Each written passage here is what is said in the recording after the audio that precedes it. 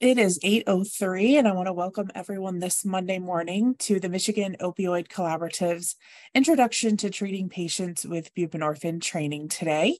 We are very excited that you have decided to spend your morning with us and learn all about buprenorphine and what it means and what it is.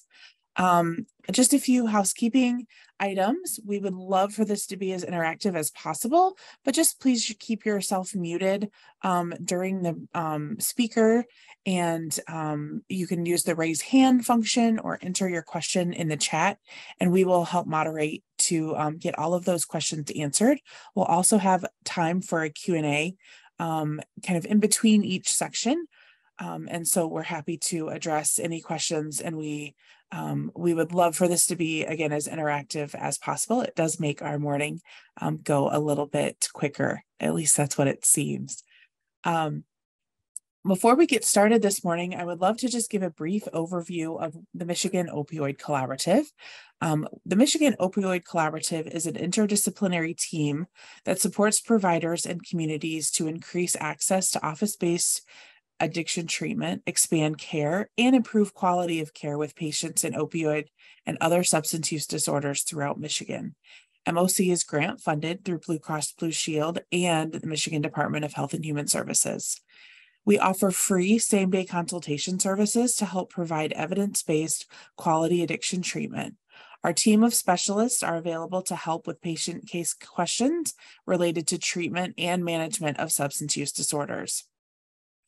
MOC offers quarterly introduction to Bupe trainings, as we're all here today, as well as webinars on a variety of educational topics, such as addiction, stigma, and substance use topics. We have a hepatologist on our team who offers Hep C treatment consultations within 48 hours. She facilitates a biweekly case consultation webinar to review cases with providers and has developed a 3-part webinar series on HCV treatment. We also have created some toolkits for providers that are all on our website, which we'll throw our website in the chat for folks to check out. And we hope that that will provide a great resource when treating patients with multiple SUDs. The Michigan Opioid Collaborative has behavioral health consultants around the state that are happy to facilitate trainings, answer questions, troubleshoot with technical assistance, and be an extra support for your organization and your community. Take a look at our website. Again, we'll throw that in the chat here in a moment. And my name is Megan Collette, and I am the behavioral health consultant for the Western region of Michigan. And I'm just grateful to be here with all of you today, and hope that this can be an informative and interesting webinar and training series for everyone. We will be sending out the PowerPoint that you are going to be seeing today. And so if you'll please just put your name, your email, and your location in the chat, we'll make sure to have you here for attendance and also be able to send all the materials that we have at the end. And we would love to just make sure we have all that information for you. In order to kind of hang out with us here at MOC, we want to just introduce some other things that we do with the buprenorphine trainings. The technical assistance for clinic setup. So if your clinic is interested in starting this, we can help kind of navigate some of those challenges. And we also offer our same-day consultation services to providers to talk with one of our consulting physicians on the MOC team. And for our communities, we have the behavioral health consultants stationed around the state of Michigan. And we just try to build community connections, connect providers with other agencies in their area. And we also continue to offer our free webinars and other trainings. Some do carry those free CEUs. So we try to do like around lunch typically. And we'd love for you or your colleagues, your friends, your neighbors to join us at any of those. And you can check us out on the website. To join us for our free consultation services for providers, it's super easy and can actually be done all through our website. There's an MOC sign up. And the provider would then complete that, send it in to us. And then once a question arises or an issue has developed, we'd love to hear from you. You'll contact your local BHC, and then we'll make sure that our consulting physicians are available to give you a call back or an email back, text, whatever is most easy for the provider to get back with you within the same day or at your convenience. Here's just our quick map. This is also on our website. So you'll see we have our 6 behavioral health consultants. Again, my name is Megan Collette. I am the Western Michigan behavioral health consultant. I'm joined by my colleague, Melissa DeMars. She is the Upper Peninsula behavioral health consultant. And I'm very excited to introduce today our 2 consulting physicians that will be with us on our training. Dr. Shiva Sethi and Dr. Jonathan Morrow are with us today. So you'll be hearing from them. I'll let them introduce themselves once they get going. And this is our wonderful team of physicians that help provide our consultation services and other questions and answers and facilitate webinars and trainings as well. Again, the Michigan Opioid Collaborative is funded by Blue Cross and MDHHS. And we are just very excited that you're here today. And we want to be as interactive as possible. We're very grateful for you to spend your Monday morning here with us. And with that, Dr. Sethi, I'll turn it over to you and Dr. Morrow, and we'll get the morning rolling. There we go. Okay. I think we got it. Thank you, Megan. Good Absolutely. morning, everyone. My name is Shiva Sethi. I am trained as an internist, and I'm also board certified in addiction medicine through the practice pathway.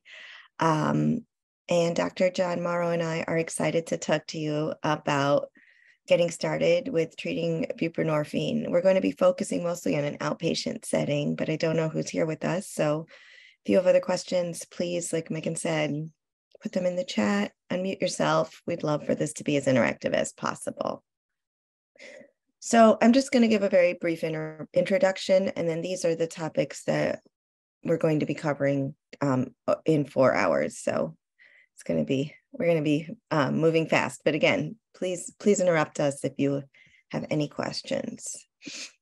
And so there's been in this past 6-7 months or so, several regulatory changes when it comes to prescribing controlled substances, and particularly buprenorphine. So at the end of the year, in some end of the year legislation, the X waiver was eliminated. And so the X waiver was a waiver that the DEA issued that allowed you to prescribe buprenorphine for the treatment of opioid use disorder. And so I'm sure all of us who had DEA numbers received our new, and who had X waivers received our new DEA number cards without the X waiver on it. This was the result of years of advocacy by many groups who felt that this license further stigmatized buprenorphine. So now everyone who has a regular DEA license can prescribe buprenorphine. Buprenorphine's scheduled as a Schedule 3 substance. So as long as your license covers that, you can prescribe it. In terms of other regulatory changes, with the X waiver, we had been required to keep track of how many active buprenorphine prescriptions for opioid use disorder that we had.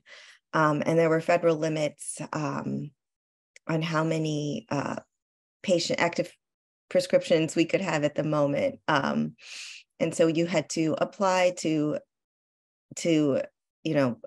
have more patients, but that also was eliminated on the federal level. And in terms of the state licensing, actually on June 26th, so just a few weeks ago, the Michigan Department of Licensing and Regulatory Affairs, or LARA, announced that they are also eliminating any licensing requirements they have for buprenorphine or naltrexone treatment in outpatient settings.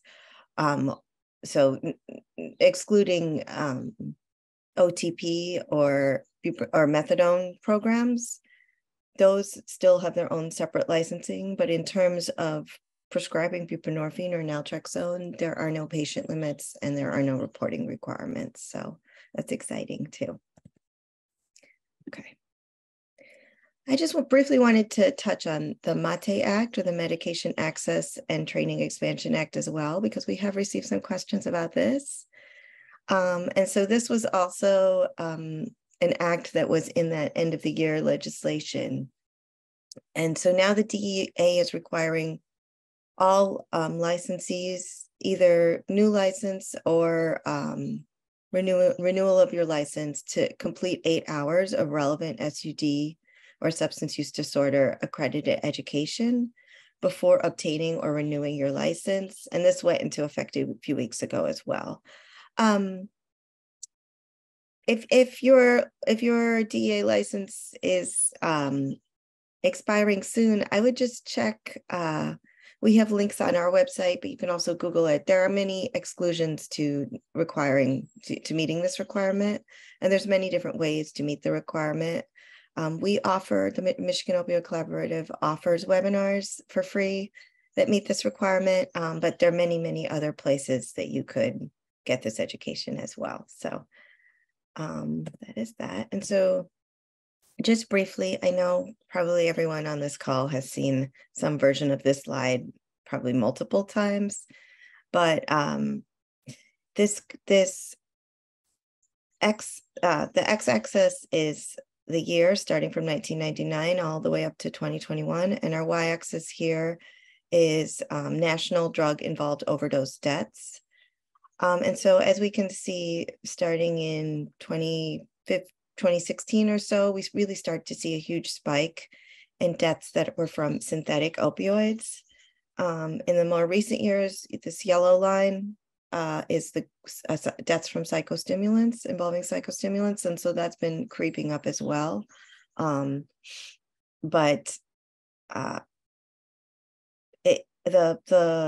that line of deaths just continues to to have a very steep upward slope.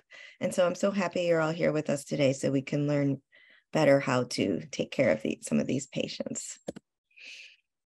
This is just some Michigan specific data.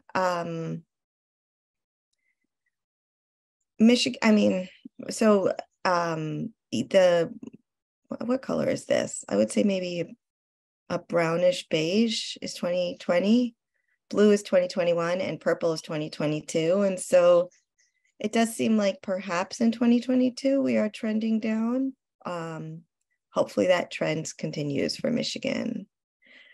This is an old slide. I did not eliminate it because I'm going to show you the updated slide on the next page, but this is a slide showing Michigan overdose deaths from January 2021 to December 2021 and the rates by race.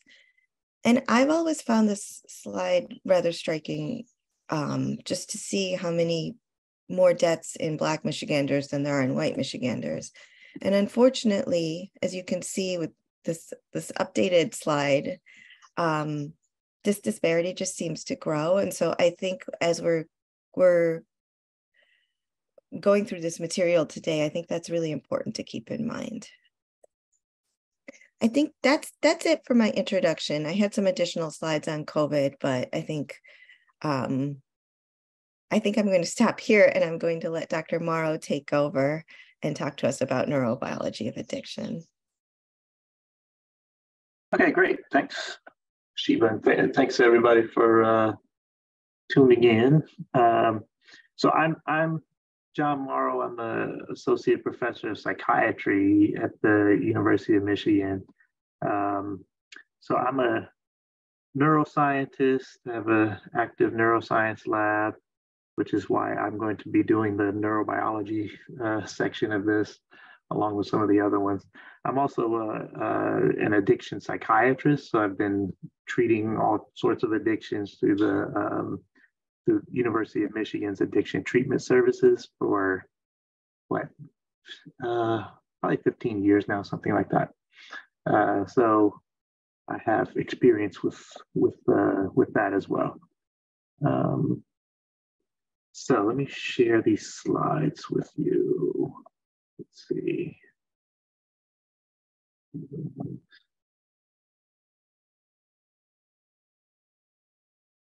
Should be able to see it now. Wait, am I sharing the right one? I think I'm not. Looks right. Is it? Oh, okay. Showing up on the wrong screen. Okay. So we'll be talking about neurobiology of addiction. And again, if you have questions, just go ahead and raise your hand or let us know through the chat, or just you can even unmute and ask me. So this will be a kind of really broad overview, but the neurobiology of addiction, it has to do with reward pathways in the brain. These are pathways that are known to be involved in any kind of reward learning. And decades of research have really pointed us in this direction as for the pathophysiology of addiction. So what addiction does is it sort of hijacks the normal reward pathways in the brain that are mediated largely by dopamine.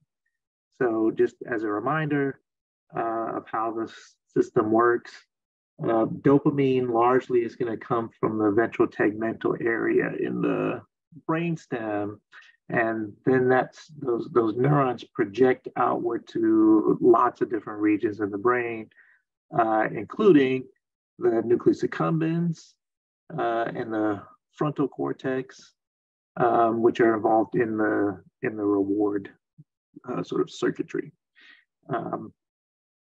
So these are the major areas or major pathways that are impacted by drugs of abuse. And what they're typically, what the drugs are going to do, what they have in common, there's a lot of things that they don't have in common, but the one thing that they have in common is that they will increase dopamine coming from the VTA to the nucleus accumbens. They'll all do that. And so normally within this circuit, that same process happens with any kind of rewarding thing that you would do or encounter, any kind of rewarding experience that you would have. What we call natural rewards, like food and sex, will increase dopamine levels in the accumbens. And these graphs are showing this in rodents that you can put a probe into the nucleus accumbens and pretty directly measure dopamine in real time. And when animals eat, when they encounter food or sex, you see that the dopamine levels increase in response to that stimulus. And the normal progression here is that the animal will reach some goal, usually having some kind of pleasure or satisfaction that they're getting, and that causes a dopamine release. And then what the dopamine seems to be doing in these brain areas is causing a desire to repeat that experience. Whatever experience you just had, if you have dopamine release, you want to do that again. And you can see why this is useful, sort of evolutionarily. These are things that you need to survive. These are things that that are good for the organism. And so when you encounter those things, when it's pleasurable, you get something good out of it, you want to do it again. So that shapes the behavior in an adaptive way, normally. So with drugs of abuse, they will do something similar. It's not quite the same, but it's very similar. They will also increase dopamine in this same region. So these are graphs using the same techniques in rodents when they have encountered nicotine, morphine, amphetamine, cocaine, and you see the dopamine in that accumbens goes up pretty sharply. And it goes up a lot more than it did with the natural rewards.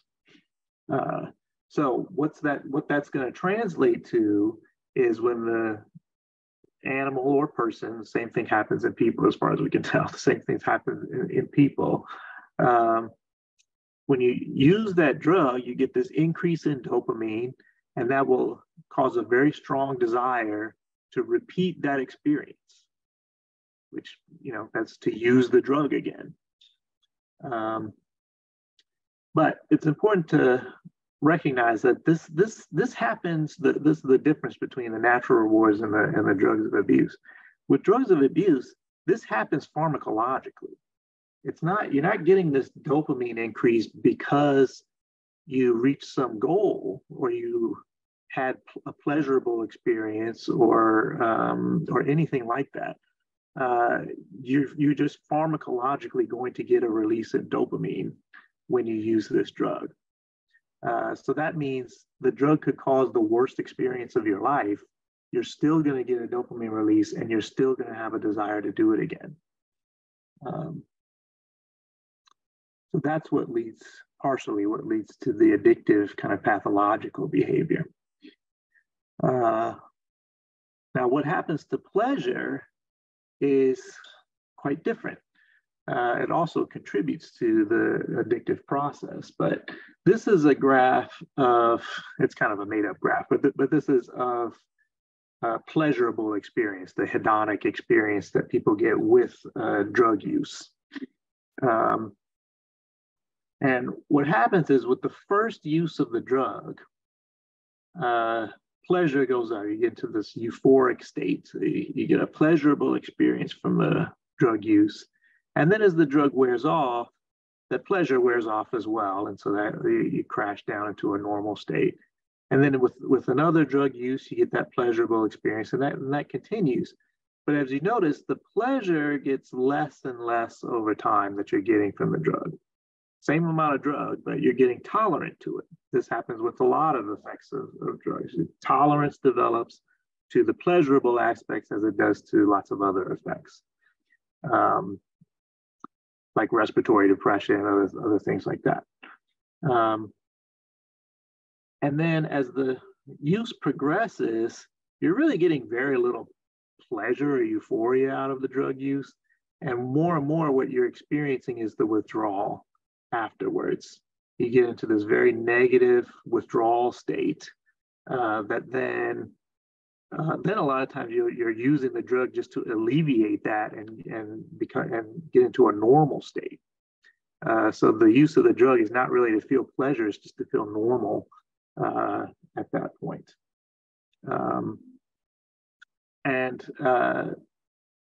But it's important to recognize that this process of tolerance and withdrawal happens with lots of drugs that are not addictive. Blood pressure medications will go through the same kind of up and down here. The difference is with addiction, there's an added component with the dopamine that we'll talk about. But this tolerance and withdrawal certainly adds to and contributes to the addictive behavior. People will seek out drugs to avoid withdrawal for sure, but that's not the whole story.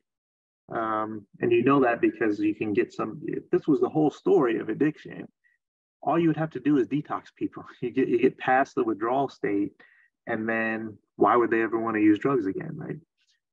The problem is that's not the whole story. The rest of the story, at least the major part of it, is this dopamine response, which does the opposite of withdrawal. So here, again, this is a graph of dopamine release in the nucleus accumbens after drug use. So this is in rodents. Again, you can't really do quite this experiment in a human, at least not ethically. So you have animals here who were exposed to amphetamine, and there's two groups of animals. So in white, you see there's the dopamine response very low. Amphetamine is introduced, and the dopamine goes up, as we would expect. In black, this group of animals is getting the same dose of amphetamine. The difference between these two, though, is the ones in white, that was their first exposure to amphetamine.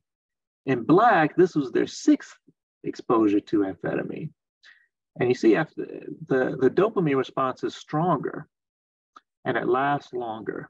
But you get an increased dopamine response with repeated exposures. And if this was the 7th time, it would be even higher. If it was the 10th time, even higher than that. So this is called a sensitization response. The dopamine response sensitizes over time so that the more drug the animal uses, the more times, the stronger that dopamine response is going to get, which means the stronger the desire to repeat that experience is going to be. So this is the craving that's increasing every time you use that drug, as opposed to the pleasure, which we just saw, is decreasing every time. So this is why in later stages of addiction, I'll have people just in desperation say, I don't understand. Why do I keep doing this? It's not even fun anymore. Well, this is why. It's because the pleasure has gone down. They're tolerant to the pleasure, but the craving is just going up and up and up. This is all a subconscious process. They don't really have control over this, but this is what's happening in the brain just as a consequence of the drug use. Dr. Yeah. There's a question in the chat from Dr. Shante. Will you remind us of a practical example expressed by individuals in your clinical practice of the satisfactions received from dopamine increase? So this is a good point. You don't actually get satisfaction from dopamine increase. The dopamine, it's been characterized as a pleasure molecule. I don't know why that's still in the popular literature, because it's not true. We've got, I mean, for the last, that was really in the 80s, we started to understand that that's not what dopamine does. Dopamine release it's triggered by pleasure, but it doesn't cause pleasure. It causes desire. It causes a desire to repeat whatever experience it was. That can be totally divorced from the pleasure. So smoking is a great example of that.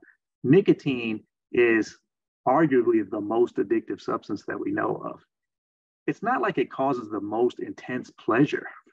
It's not a direct correlation there.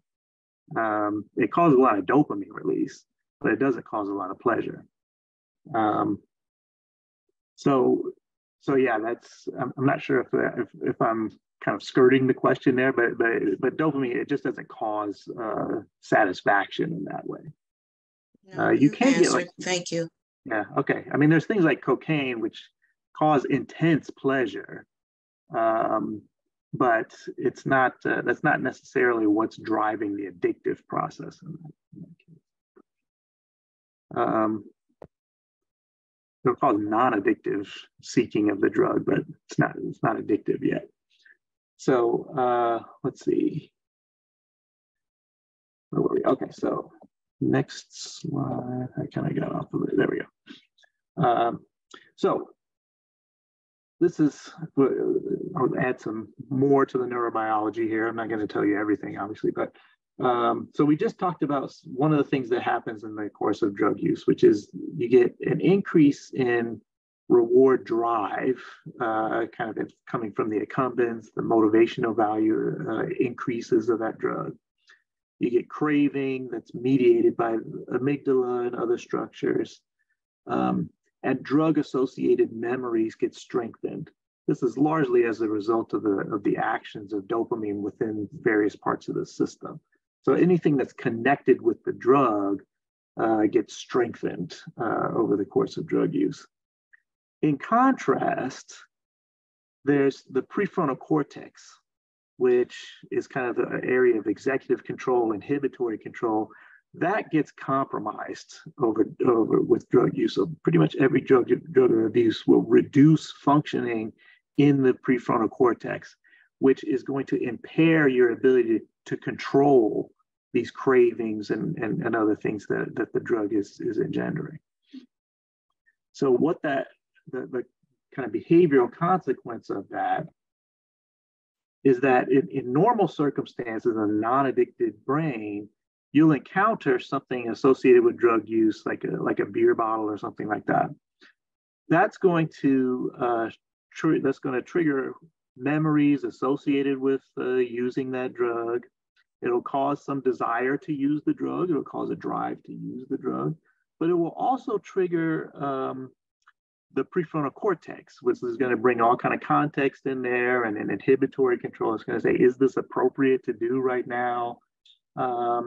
And that will override these drives, and it'll say, no, I mean, I like beer, but this is not the time to be drinking beer. And so you won't use the drug. In the addicted brain, the same thing happens, but the drug is the cue is more salient. It triggers the same sorts of memories. It triggers a drive, but the drive is stronger. There's a stronger desire to drink because of the history of drinking, and the control processes they're less strong, and they're less able to influence the behavior. The connections are actually, it's like the brake lines are cut. So ultimately, you're going to use the drug. You just don't have the same level of control over that use. So that's what happens in the addicted brain. And I guess real briefly, I'll tell you what happens. If you add stress to the mix here, stress will increase the dopamine release and sensitize that same circuitry. So, this is, again, these are animals. We've seen this graph. Animals with measuring dopamine release in the nucleus accumbens in response to cocaine. This time we got two groups. In gray are animals that are seeing cocaine. They're getting this increase in cocaine. In blue are animals who are getting the same dose of cocaine. They're seeing it for the first time again. But the difference is, in blue, we've stressed these animals out. Not a ton, but just like we've made it cold in their cage, or we got them wet, or we tilted their cage a little bit, or we sleep deprived them a little bit. Just mess with them and made it stressful. And you see the dopamine release happens faster, it lasts longer. This is why stress is a major trigger for relapse. It enhances all of the effects of those triggers on the craving and reward circuitry. So it intensifies that desire to use. So this is one reason why aversion therapy doesn't work, where you try to basically punish addiction out of somebody. That increases their stress. I mean, the ultimate effect of that is going to make it harder for them to control their use under those circumstances. So there are multiple reasons that people use drugs and are vulnerable to substance use. Not everybody is going to develop an addictive, substance use disorder if they use drugs. Pretty much everybody uses an addictive substance at some point in their life, but there's different factors.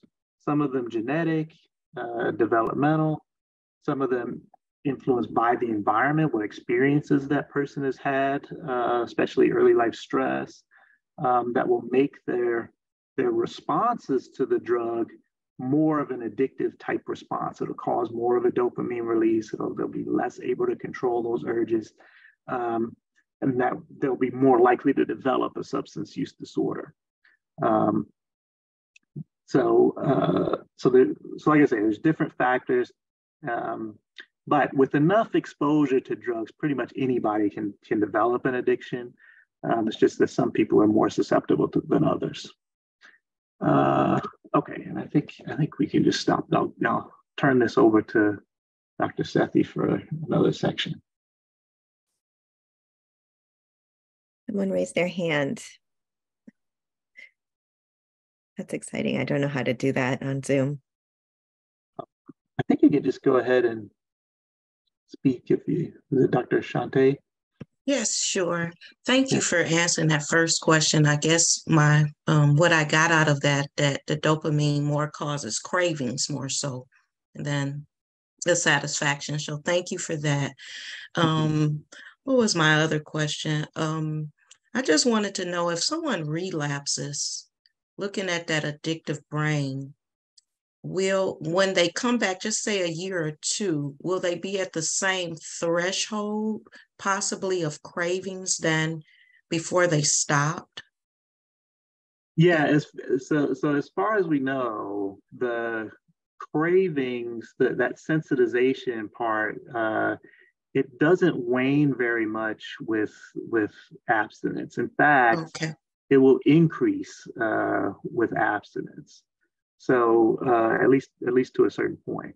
So so that doesn't seem to be the tolerance will be lost. So a lot of that will not entirely, but a lot of that will go away. So they may get some more pleasure out of the drug. They may get some more respiratory depression out of the drug. But the cravings, this is why people have to stay in active recovery. Those cravings don't really go away. The brain has really been altered in a pretty permanent fashion from the addiction use. Yeah. Okay, thank you. And have you, besides the Boop, have you encountered any other non-pharmacological methods that people use to manage cravings besides the medication in your practice? Yeah, I mean, we use cognitive behavioral therapy, and that teaches people. So one thing is just to avoid just to identify what your triggers are and avoid them, so you avoid this whole process. But another thing is things like telling people to go through pros and cons of using. Just say that out loud. Okay. I want to use, or something like that. What that does is it engages your prefrontal cortex, which you have to do that in order to speak, in order to use language. So it gets it involved literally in the conversation of whether you're going to use it or not. So that gives it a chance to exercise control. And the more you do that, you exercise it, you can strengthen those pathways. Okay, thank you. Yeah. Thank you for your questions. Those are great questions. We're just going to go over some basic principles of opioid agonists and antagonists. So again, if anyone has any questions, I'd love to hear them too. Okay, so we're going to spend a minute with this graph because it's important. So on the x-axis, we have the dose of the drug. And on the y-axis, we have the percent mu receptor intrinsic activity, or a fancy way of saying the drug's effect. And so this is a graph of showing full opioid agonists, partial opioid agonists, and opioid antagonists. And so the squares, the curve all the way to the left, this is representing full opioid agonists. So this is all opioid agonists. And obviously the slope of this line would vary depending on the potency. So this is any full opioid agonist. So fentanyl, methadone, oxycodone. And so with the full opioid agonist, the more drug you give, the greater effect you get. And this is for all effects of the drug. So this is for euphoria, respiratory depression, constipation. But once you reach the 100%, you level off, and there's a leveling off. If we look at our middle line, the circles, this represents partial opioid agonists. Buprenorphine is a partial opioid agonist. So it attaches to the mu opioid receptor. It actually has a very strong affinity for the receptor, but it does not activate that receptor at 100%. It has a leveling off, probably no more than 50%, and the dose really varies for the person. And so with buprenorphine, for patients who for patients who already have an established opioid physical dependence, the more drug you give, the more effect you get until there's this leveling off. And so for patients who have, already been, who have an opioid use disorder or who have a physical dependence on opioids, this leveling off comes before they really start to experience severe respiratory depression. And that's what makes buprenorphine so safe. The patient could go home and they could take, 10 films of their buprenorphine, but if they already had an opioid dependence, there would be a leveling off and they shouldn't experience respiratory depression if they're not, all using another substance that has respiratory depression properties.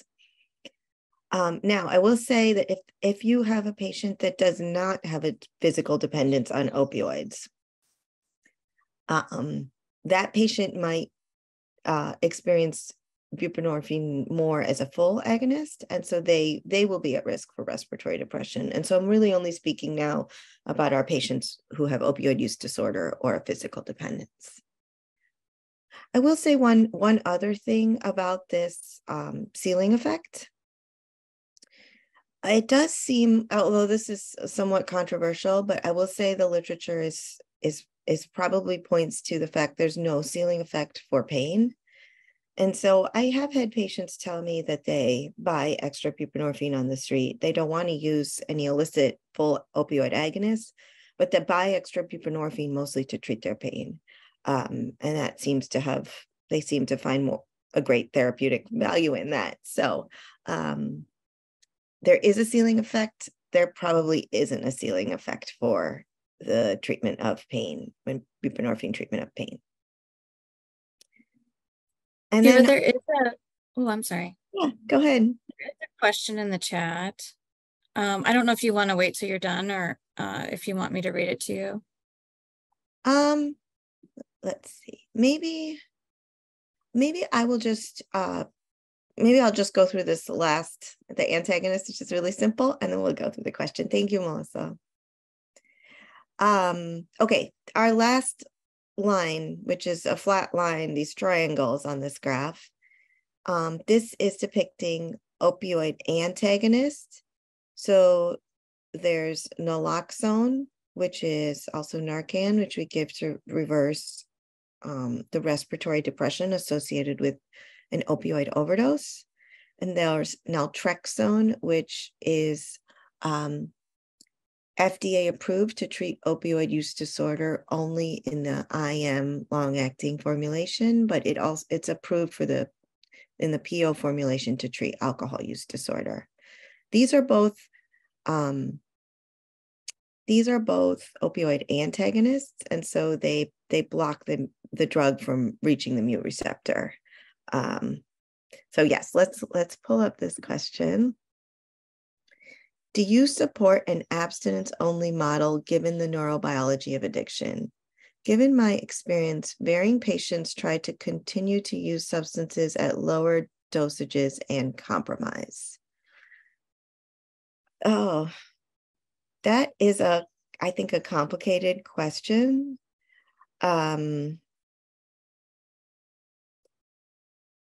I guess I would ask what you mean by abstinence only.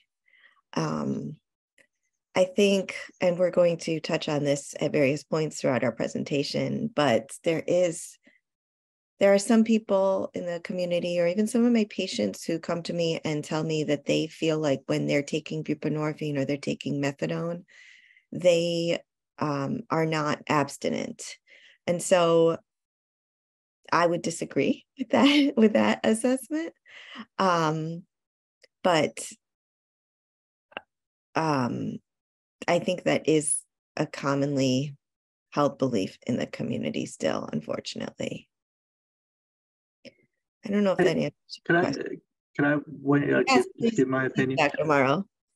So I would say as a general rule, well, actually as a general rule in addiction in general, treating addiction, is that you should not have general rules because it really should be individualized to the patient. And so there's a lot of people who can do that, who can use moderately, even if they have a substance use. They can get to a point where they can use moderately. They usually don't have a severe addiction. That's an indication that their addiction is not that severe if they can moderate like that. But there's a lot of people who cannot do that. So what I'll do, if they insist on this kind of moderation, give it a try, see how it works. Let's assess how that's going. If you can't do that, then maybe we should move towards an abstinence model for you. So that's what I was saying. That's different from using, as Dr. Sethi was talking about, using medication like buprenorphine to treat your addiction. That's not addictive use. I would consider that abstinence.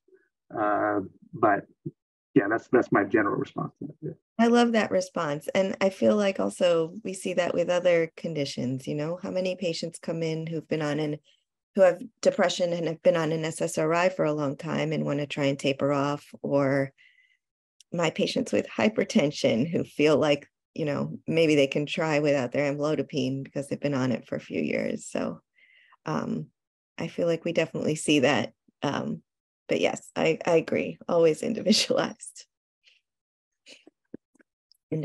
treatment. That was, any other questions? All right. Could we have more explanation of respiratory depression? Sure. When you, what do you mean? Well, you used it in the example. So what is actually happening to the person? So, opioids affect your respiratory drive. They slow it down dramatically, but other drugs, other CNS depressants do as well. Alcohol can, benzodiazepines can.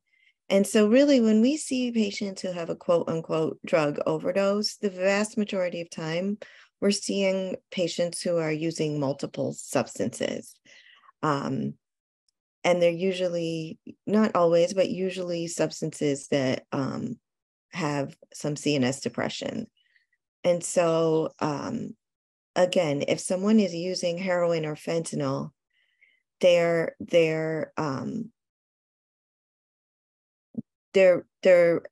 they get high, their respiratory rate is decreased. If they're also using benzodiazepines, that will also decrease your respiratory rate. And that's usually when we see, that's oftentimes when we see patients have overdoses. Buprenorphine is different in the sense that it has this leveling off, this ceiling effect.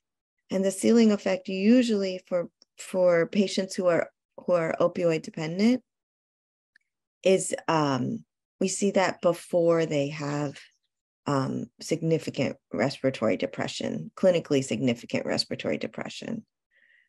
And so it's a much safer drug, especially when we think about our 3 FDA approved treatments for opioid use disorder. It's methadone, which is a full agonist, buprenorphine, which is a partial agonist, and extended release naltrexone, which is an antagonist. Buprenorphine and naltrexone do not cause any respiratory depression. So if a patient, starts using fentanyl again, that patient will be much safer than a patient, let's say, who is on a full dose of methadone who's starting to use again, because that patient would be at much higher risk for respiratory depression, both from the methadone and from the fentanyl. Does that answer your question? Yes, thank you. Great.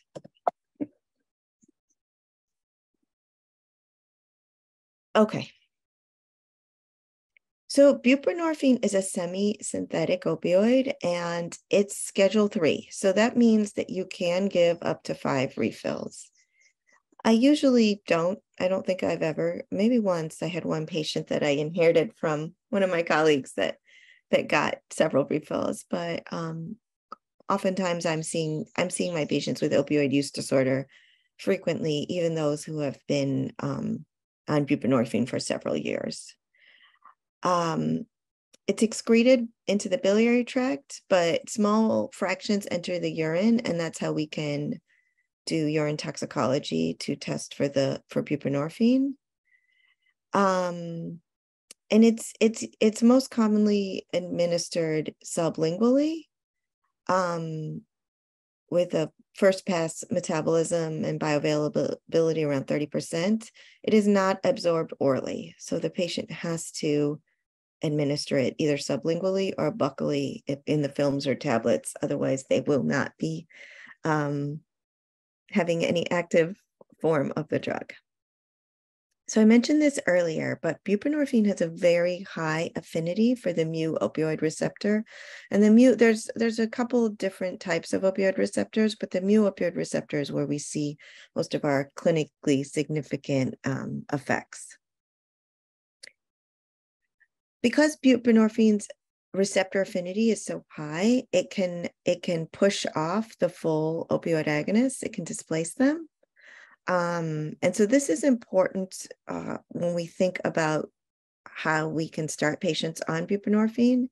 If you have a patient who is getting a prescription of oxycodone or is using illicit fentanyl on the street, their mu opioid receptors are occupied already with a full opioid agonist.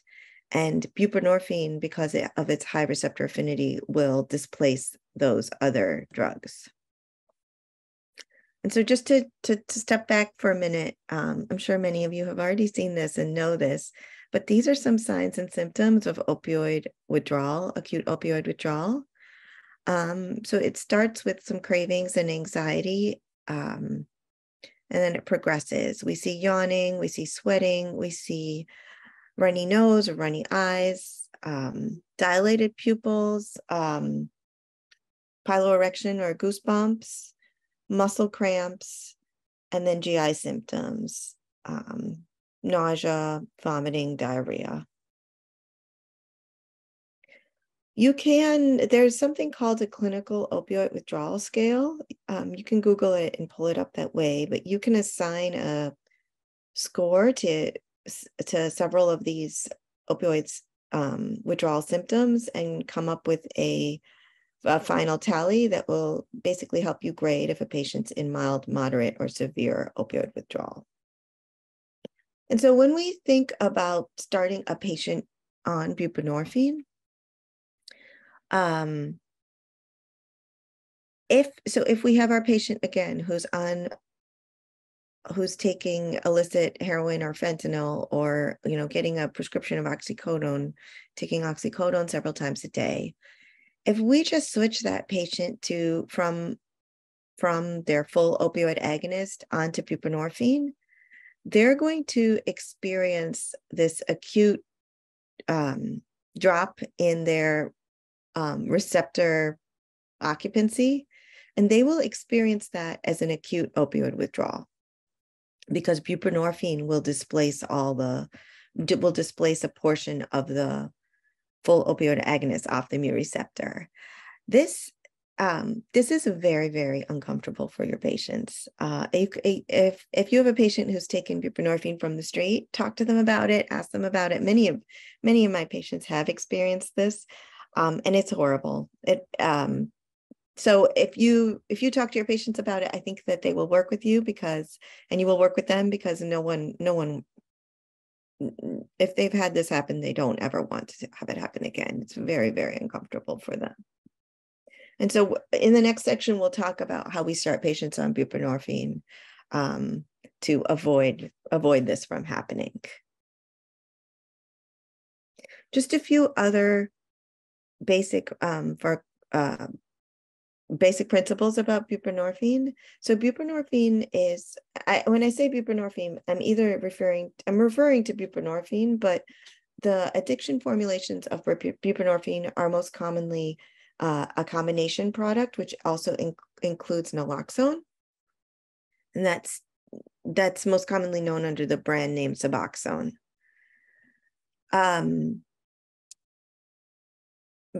This needs to be taken sublingually or buccally in order for the buprenorphine to be active. So if it's taken that way, the naloxone is really not absorbed and it's minimally active. If the medication is taken PO, if it's swallowed, neither the buprenorphine nor the naloxone is active. If it's crushed and injected or snorted, both products are active, the buprenorphine as well as the naloxone, but the naloxone is only active for 20 minutes or so. So it's supposed to attenuate any sort of rush and make it sort of a deterrent to misusing it. And just another aside, these tablets or films are not time released, so they can be split. And in Michigan, you can write for a patient to have even a half tablet or film. So you can write someone's dose as, 1.5 films daily sublingually. That's not the case in every state. Some states will not accept that in the prescription, but in Michigan, you can. And just quickly, these are some of the formulations. There was a new sub-Q formulation approved a few weeks ago as well. And it's going to be either given for a week or given for 4 weeks, but I don't have much more information about that. But if we look at the second part, the second half of this slide, the buprenorphine naloxone formulations, you can either prescribe it as generic tablets. You can prescribe it as the Suboxone, which is most commonly known, which is a film. There's 2 other formulations here, Bunavil and Zubsolv. Bunavil is supposed to be a quicker dissolving.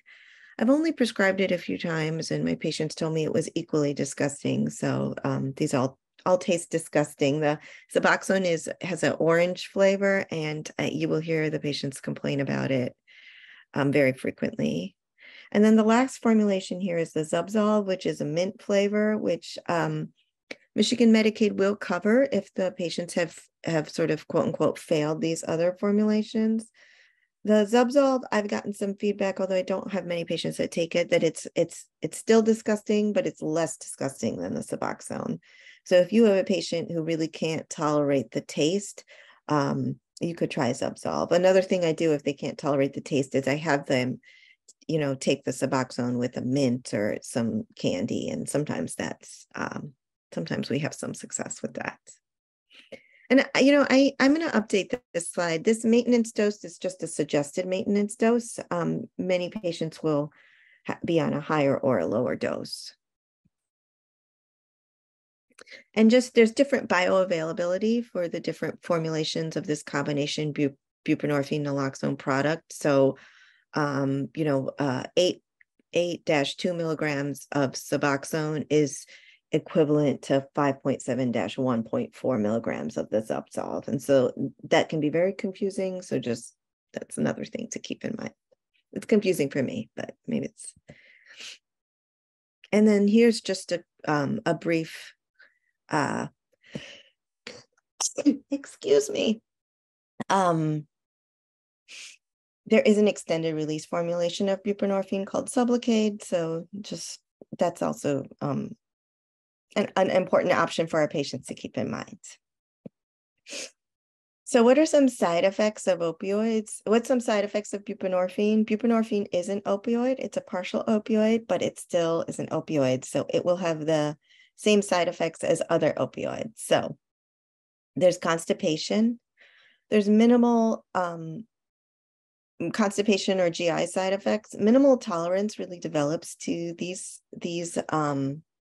effects. So if your patient is having constipation early on in their buprenorphine treatment, you want to get them on a good bowel regimen. And we can talk more about that later. There's, and then also gastroparesis, nausea. Sometimes the patients will say that they're just not very hungry. And that's when I hear that, I try and reduce their dose if they can tolerate that.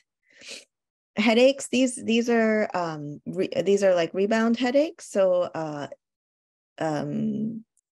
usually the patients complain about them about 20 minutes after they dose their Suboxone or their buprenorphine. I usually try and reduce the dose, or if they have a history of migraines, I could try a headache or migraine prophylactic medication, but you do see that. All opioids cause dry mouth. So that causes an increased risk of dental caries. So it just, all patients on buprenorphine, just want to try and get them to increase their water intake. There's some theoretical risk of decreased bone health due to decreased osteoclast activity. I have not seen any suggestions on osteoporosis screening, but if your patient does have other risk factors, I think that's important to keep in mind. All opioids cause central sleep apnea. This is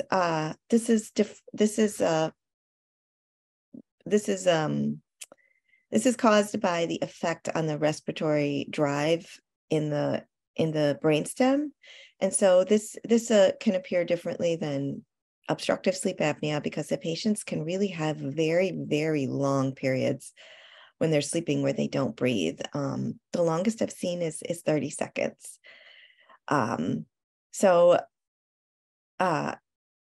These patients do not snore because there's no obstruction. They just have these very long pauses in their breathing at night. So if your patient is, if they're scoring high on their Epworth sleepiness scale, or you have concerns about sleep apnea, this central sleep apnea needs to be diagnosed with an in-house polysomnogram. It cannot be diagnosed with the home sleep tests. And there's a different treatment for it. They don't just use the CPAP. So if you have concerns about this, I would refer your patient to sleep medicine. I also have not found great estimates in the literature on the frequency that we see central sleep apnea with opioids. It's really, most of the studies are done on patients on full opioid agonists, and there's really a lot of variability in the estimated prevalence. But I would say if you are worried about your patient's sleep, either insomnia or just very sleepy during the day, I would definitely refer your patient to sleep medicine. There's also secondary hypogonadism seen with opioids. It's probably less with buprenorphine, although that's, again, it's difficult because there's not that many studies, and I think almost all the studies except for one I've seen have been on men and looking at testosterone levels. Many patients that are on this opioid agonist therapies do take testosterone as well. And so if you're seeing patient complaining of fatigue, then if you have a male patient complaining of fatigue, I would definitely check their testosterone levels if they've been on buprenorphine. For females, this often can present as amenorrhea. And so just talking to them about their pregnancy risk, I think is important. Urinary hesitancy. We see this a lot when patients are starting on buprenorphine. They'll come in, and the men, when I ask them, will say that they have trouble initiating their urine scream. The women will come in sometimes and say that they think they have a UTI and will do a urine dip and it's bland. And so just what I usually do, especially if the patient is early in treatment and we're still trying to figure out their right dose and they're struggling with cravings, is I have them increase their water intake. And I monitor this. If it doesn't improve in a couple of weeks, then I do try and decrease their buprenorphine dose. But oftentimes it does improve. And then pinpoint pupils. There's no tolerance developing to that as well. And of note, there's no reports of clinically significant respiratory depression due to only buprenorphine, just buprenorphine. The patient's just taking buprenorphine, then we really feel like their respiratory depression risk is minimal. And so why do we treat patients with medications for their opioid use disorder, be it buprenorphine, methadone, or naltrexone?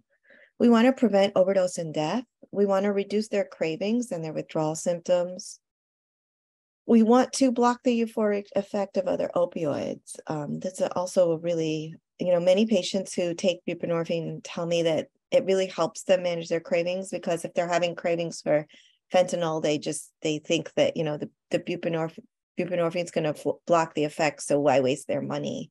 And that can be a really powerful tool for them. We want to restore the normal motivation pathway. That should say motivation pathway, as we learned from Dr. Morrow, not reward pathway. And there is evidence that, years into treatment, we see this sometimes years into treatment with buprenorphine.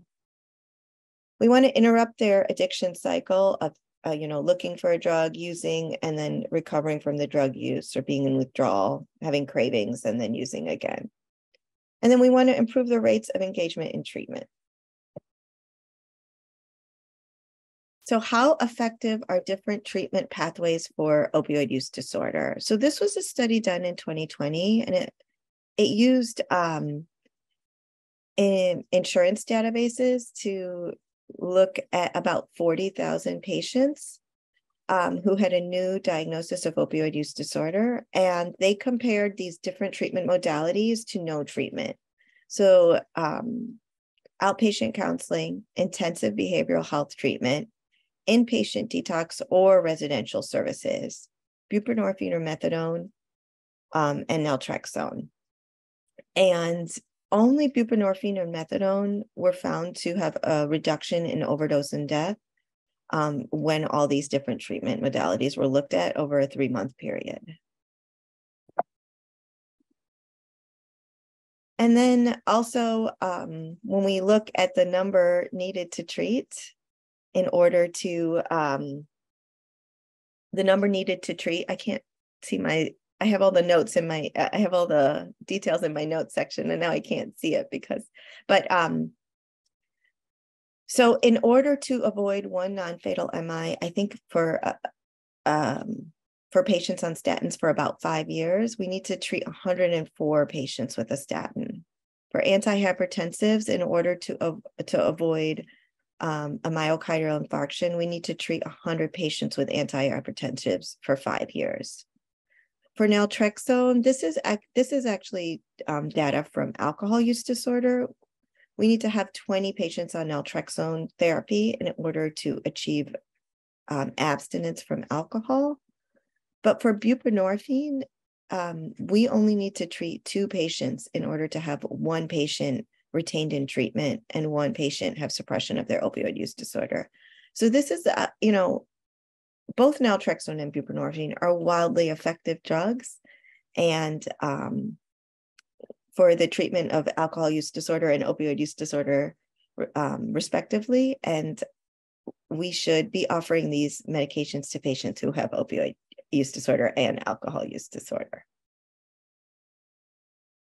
And there are many randomized control studies that back this up. They show buprenorphine is more effective than placebo and equally effective to methadone on all these primary outcomes: decreasing illicit opioid use, cravings, mortality, improving occupational stability and psychosocial outcomes, and retention in treatment. And just as an aside, methadone has been approved for treatment of opioid use disorder for more than 50 years. And so and buprenorphine was approved for treatment of opioid use disorder in 2003. And so many of the earlier studies do compare buprenorphine to methadone, because methadone, has a much longer body of evidence to compare to. And this is just a prettier version of the previous slide. But medications are the most effective treatment for opioid use disorder. And without the medication treatment, patients have higher rates of substance use and overdose. I don't know how we're doing on time. Maybe I'll just briefly go over naltrexone too, because I've been mentioning it. It is a treatment, it's an FDA approved treatment for alcohol use disorder in PO and IM formulations, and opioid use disorder in the IM formulation. It's not recommended for use in pregnant patients, but it is also not a controlled substance, and many patients will come in seeking this treatment. Patients do need to be, that have been physically dependent on opioids, must be opioid free for 7 to 10 days of treatment before they receive the naltrexone. And if we think back to the first slide in this PowerPoint, it's because we don't want them going from a very high opioid receptor effect to zero. That would also cause an acute opioid withdrawal, which will be very uncomfortable for the patients. And I talk to my patients about that. Sometimes I draw them out that graph.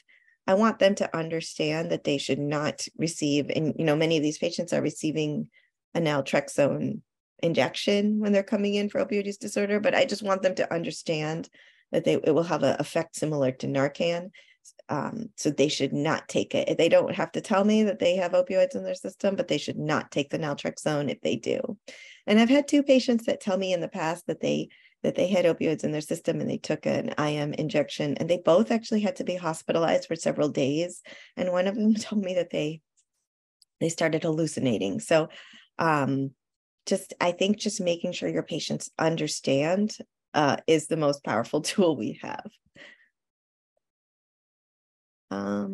And then the IM formulation is recommended. The FDA, the package insert recommends dosing every 28 days. However, some patients metabolize it more rapidly. And so I have had patients come in and they say, like, around the 3-week mark, they have a lot of cravings. And that I have had a couple of patients that for a while would go on oral naltrexone for that last week. But Michigan Medicaid did sort of update their drug coverage. So we can dose the IM extended release naltrexone every 21 days for either alcohol use disorder or opioid use disorder. And some patients really do prefer that. So patients who come in and they're asking for naltrexone, it's a good medication for them. Patients who don't want to dose themselves on a daily medication, that's also a good option for them. Patients who have a lot of withdrawal symptoms or cravings, it might not be the best option for them because it doesn't have an effect on the opioid withdrawal symptoms. And some patients tell me it helps their cravings and other patients don't. And that's really what we see in the literature as well. If your patient has hepatic dysfunction, it's also not a good medication for them because we really don't want to prescribe this medication for patients who have an AST or ALT that are greater than 5 times the upper limit of normal. And this patient population has high rates of hepatitis C, so sometimes you do see that. So I do always try and check their labs before we initiate it. It's generally well tolerated. Especially when it's taken PO, it can cause some GI side effects or like a flu-like symptoms. So I usually start patients on half a tablet for a couple of days and tell them to take it with food before I increase it to the full 50 milligrams. When it's dosed IM, it's a thick substance, so it really needs to be pushed very, very slowly. But even then, many patients have site reactions with the IM injection. So, a lot of itchiness, nodules. I've seen nodules persist for several weeks with this too. But yeah, I worked with this MA years ago who would just push it really slowly, like over 2 minutes, and those patients really had no site reactions. And then it became a problem because if she wasn't available and they came in, they sometimes would pout and would not want anyone else to dose the medication. And then, another thing to keep in mind is that, as Dr. Morrow mentioned, there is a reduced opioid tolerance when either patients abstain, but also, when they use the naltrexone. And so if they do start using opioids again, they're at much greater risk. They've lost their tolerance. They're at much greater risk of an opioid overdose because they can't use the amount that they were once using. They'll experience respiratory depression at a much lower dose of their opioids. And so I I would frequently remind patients of this. I would try and remind them of it every time they came in for their injection, to the point where they would recite it back to me, which is great. I'm going to skip this. This is just more information about administering the naltrexone, the IM naltrexone. We will send everyone the slides, so you will have all of this, and you can always call us if you have any questions. I'm going to stop there though and see if we have any questions. There's one question. It says, can you please provide, oh, sorry. The question is there a letter given to clients to share with employers that they're prescribed buprenorphine? I'm wondering how this affects their employability due to stigma. I have not done this generally, because I'm not sure how most employers would know that their patients are prescribed buprenorphine. I guess they could see them dosing their medicines. Or I think the only area this might come up is if the patient is in some sort of setting where they are regularly drug tested. But I have actually not had this come up. I don't know, Dr. Morrow, if you have. Not usually. I mean, it's just not relevant to I mean, that's their personal health information, so they don't have to share that with their employer. I mean, if they want to, they can, but it's just not it's not something they need to know most of the time. And even if they're taking it during the day, the letter I'm providing is this person needs to take their medication. It's not what medication it is, not what it's for. So, because the employer just doesn't need to know that. With the drug test, it's not going to show up on most of the forensics drug tests because buprenorphine is structurally very different from opiates. So unless they're testing specifically for buprenorphine, it's not going to show up on a drug test. And there's not much reason to test specifically for that, just on a work screen. So it usually just doesn't come up. Okay, I was responding. I thought I saw a slide that said that it shows positive on a drug test for opioids. Is the reason why I ask. And when people are new hired, oftentimes they have to take a drug test. And my thoughts is that could, cause people who take Bupe to be screened out of the applicant, the new hire process. So for synthetic opioids like buprenorphine or fentanyl, they need to have their own drug assay. They're not going to show up on just a general test for opiates. So if the person was getting that kind of a drug test where they were testing for synthetic opiates, we could they could I mean, I guess it maybe even expanding that to all controlled substances. If a patient is taking a stimulant to treat their ADHD, or are they on a benzodiazepine for anxiety? I mean, I'm sure these other instances could come up. And if the patient did need a letter, then I would just provide them a letter. Okay, so it does not show up as an opioid on a new hire drug test. And you know what? We're going to go over your toxicology a little bit later, but yes, we have a chart that shows it will not show up as a positive opiate. It will show up. You need to test for it separately. Okay, thank you. And then transdermal buprenorphine. The transdermal buprenorphine is the Butrans patch, and it's only FDA indicated for pain, and we will cover that in the pain section of the presentation. But if you have more specific questions, I'm happy to answer them now too.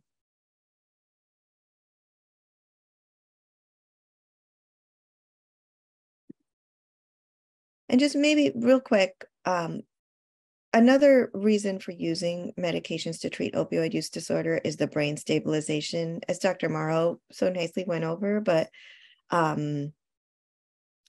there's many brain circuits that are overactivated by the presence of opioids. So this medicine helps sort of stabilize that dysfunction and can allow those circuits to sort of help be in a more normalized way. There's one more question, Sheba. Will the DOT allow employees to use buprenorphine? That is a good question, and I do not know the answer to it. I can look into it, though. Do you know, Dr. Morrow? Yeah, I'm not sure. I'd be surprised if they don't, but I don't know. Agree.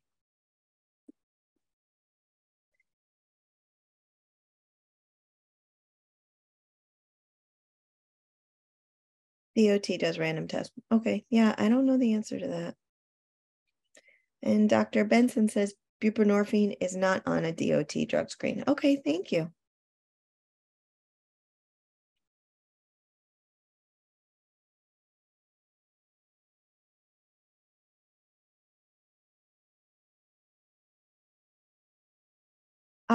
If we don't have more questions, maybe we could try and get through one more section and then we could take a short break. Does that all right with you, Dr. Morrow? Yeah, absolutely. Okay. Now let me just share this properly.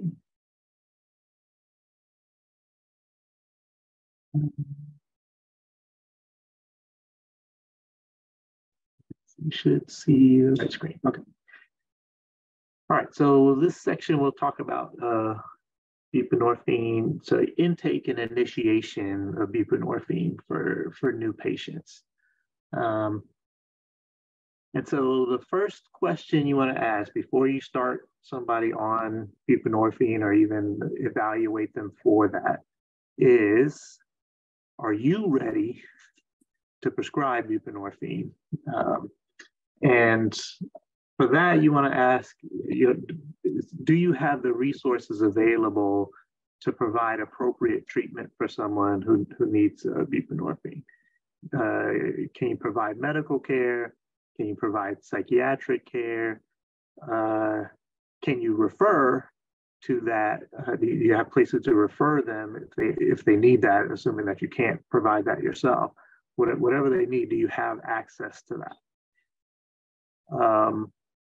And you want to think about on-call coverage because people will need their medication. This happens regularly. It's happened on 4th of July when somebody just didn't have access to their medication. And if they don't have access to their medication, they're going to go into withdrawal and they're going to relapse, probably. So they need to be able to get a hold of somebody in that situation. So how's that going to happen in your office? Are there treatment programs available that will accept a referral for more intensive levels of service if needed? If they need inpatient treatment, where are you going to send them? That's stuff you should figure out before you start treating people with these disorders. So, assuming that you've done that and you have a satisfactory answer to those, then you want to assess the patient. You can start gathering information on this patient. And this slide shows some of the things that you want to assess on all of these patients. So for one thing, what other drugs, maybe I'm assuming that they're using opioids, but what other drugs are they using? You want to go through a list, including tobacco use. That's most of the deaths. It's over 50% of deaths in substance abuse patients are from actually their tobacco use. So it's definitely something that you want to assess. Review their prescription drug monitoring program, that's MAPS in Michigan. That tracks their controlled substances. Hopefully people are aware of that. You want to assess, do they actually have an opioid use disorder and also other substance use disorders? We'll talk about how to do that. Identify other emotional, behavioral, medical conditions, how those are going to be addressed, when, where. that all needs to be assessed. You can't just focus on the opioid addiction, because they probably have other things going on as well. Evaluate their level of impairment or functioning. This is physical, psychological, social. And last but not least, certainly not least, is determine their interest in participating in treatment. They may need a whole lot of stuff. If they don't want that, you're not going to really be able to impose that on them. So you want to assess what is they want to do, what are they willing to participate in terms of treatment. All right, so this is a card that you could use for taking a substance use history, asking a number of questions: age at first use, pattern of use, how often. It needs to be, fairly detailed, so you get a sense of what actually they're using and how and all of that kind of things. You want to go through specific substances, not just do you use drugs, because I've certainly had people say no, and then I go through and, oh, cocaine, oh yeah, well I use it. So you want to go through these individually with people.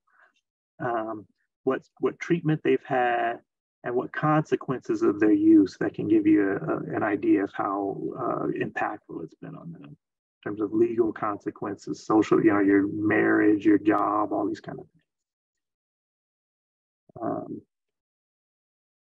Certainly want to assess co-occurring disorders, co-occurring mood disorders and other psychiatric disorders, but certainly mood disorders are very common. 30% of people with mental health disorders also have a substance use disorder. And conversely, if you have someone with a substance use disorder, more than half of them will have another psychiatric disorder. And it's important to note that treating that is important. So major depression increases relapse, worsens outcome, but major depression in remission does not worsen outcomes. So it's important to identify that and treat that if they have a comorbid psychiatric disorder. You definitely want to ask about the timeline of those symptoms, ask about symptoms during periods of abstinence, because the substances can cause a lot of psychiatric symptoms, including mood symptoms, depression and whatnot. So is this a separate disorder? Is this just a consequence of their use? Very helpful to determine, were they having these symptoms before they started using?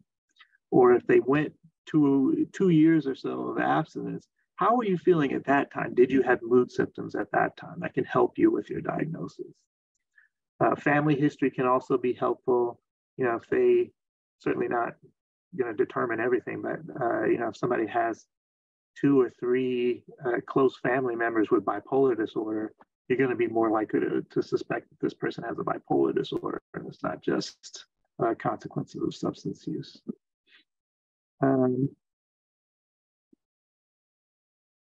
Okay, and also, you want to actually diagnose them with an opioid use disorder.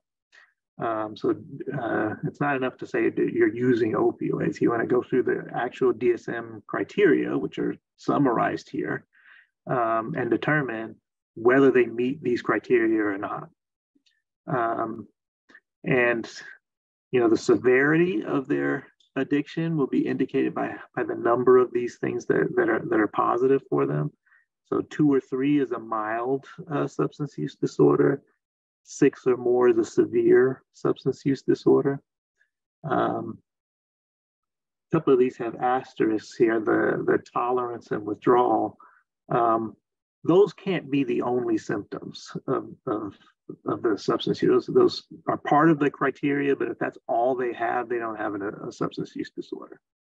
Those are just natural physiological consequences of being on the drug. But if they're meeting something else as well, then yeah, they would have a substance use disorder. And you characterize these as it's a loss of control over their use. All of these indicate that they are no longer completely in control of their substance use. They may think that they are, but they're not, as indicated by all of these different criteria.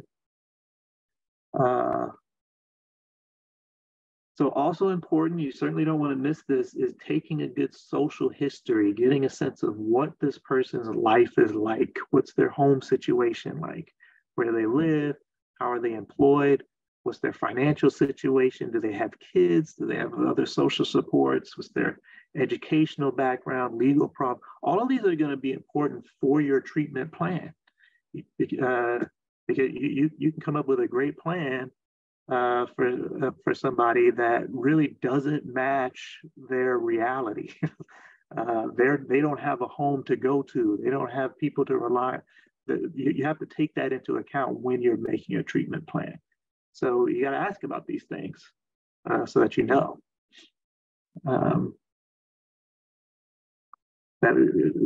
Well, just as an example, even something like sexual orientation, and that could influence, for example, if you're sending them to recommending a peer support group, maybe a more appropriate peer support group, if that's a really big part of their identity, would be a peer support group that's around that identity.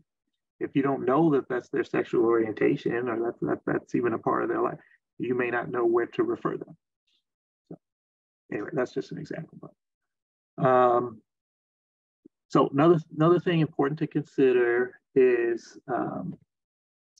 we talked about other substances. One in particular is sedative hypnotics. This is mainly going to be benzodiazepines we're talking about here, Xanax and Valium and those types of things. So the kind of unique thing about those is that they cause some respiratory depression. Buprenorphine also causes some respiratory depression. Buprenorphine is very safe, as Dr. Sethi already mentioned. It's really basically it's impossible to overdose, fatal overdose on buprenorphine alone because of that ceiling effect. But if you combine that with something else that causes respiratory depression, you can have a fatal overdose from a combination of buprenorphine and a benzodiazepine, for example. So that means it's a relative contraindication to prescribe buprenorphine to somebody who's on these benzodiazepines. So a lot of times if people have a sedative hypnotic use disorder, you're going to want to refer them to a higher level of care to get that under control. That's probably going to be beyond your abilities as just starting out in this. So you're going to want to refer them. But the reality is they may not want to go. They may not agree to go to that higher level of care. So now you're stuck with, do I prescribe buprenorphine to this person with an opioid use disorder? That's really the only thing they're going to agree to is a medication. Knowing that they could overdose on their medications that I prescribed, in addition to the benzodiazepines that they're taking. But I would also consider there, what's the alternative? If you don't prescribe buprenorphine, this person is probably going to use full opioid agonists, heroin, fentanyl, much higher risk of overdose when you combine those with benzodiazepines than if they're using buprenorphine combined with the benzodiazepine. So the patient is going to be better off if you prescribe them buprenorphine in that situation.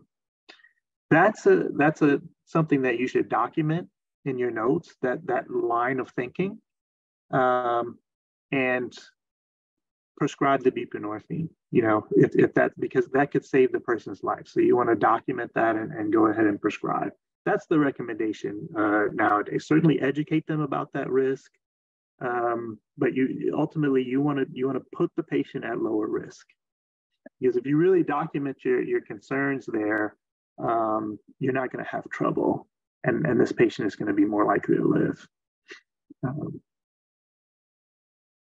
Questions about that, or I can move on. You can put them in the chat, I guess. Yeah. Okay. So, induction, initiation, starting someone on buprenorphine.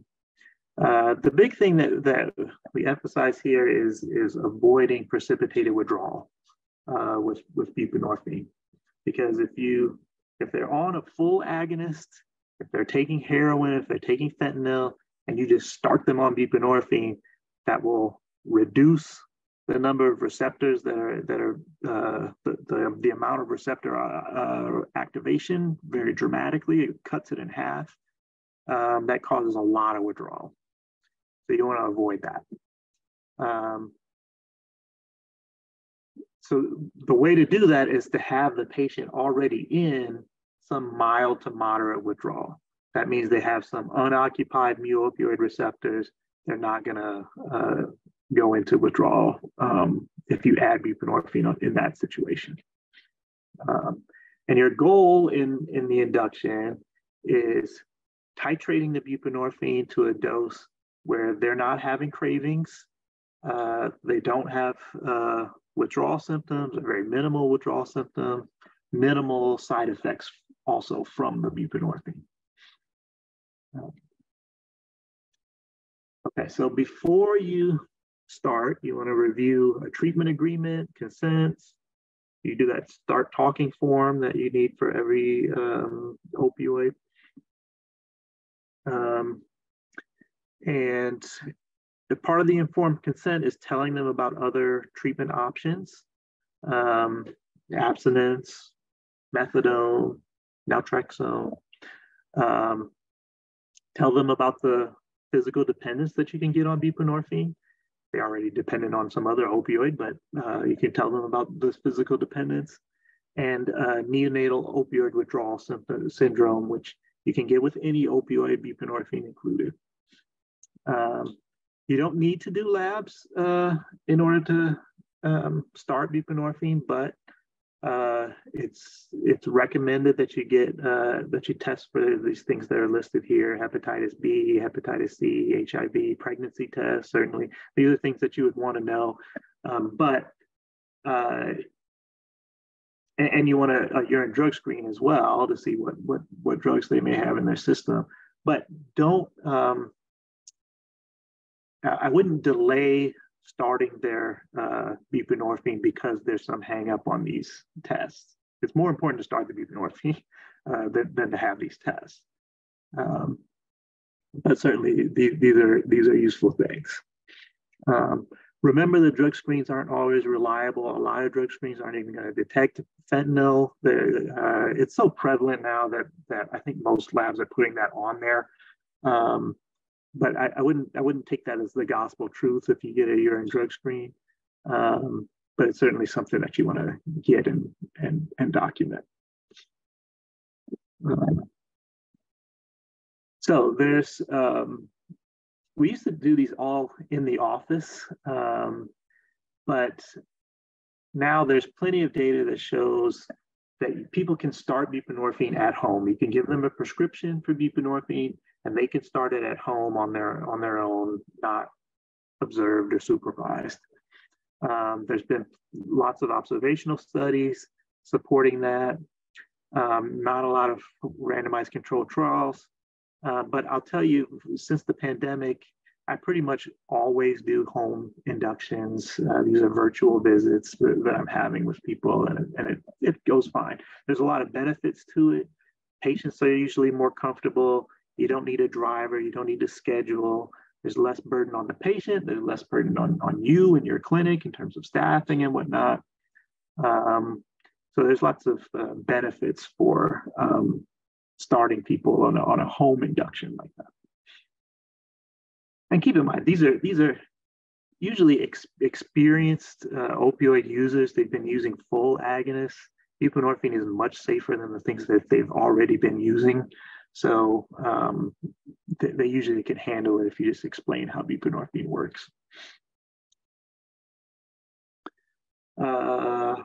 Okay, so we kind of talked about that, observed versus unobserved.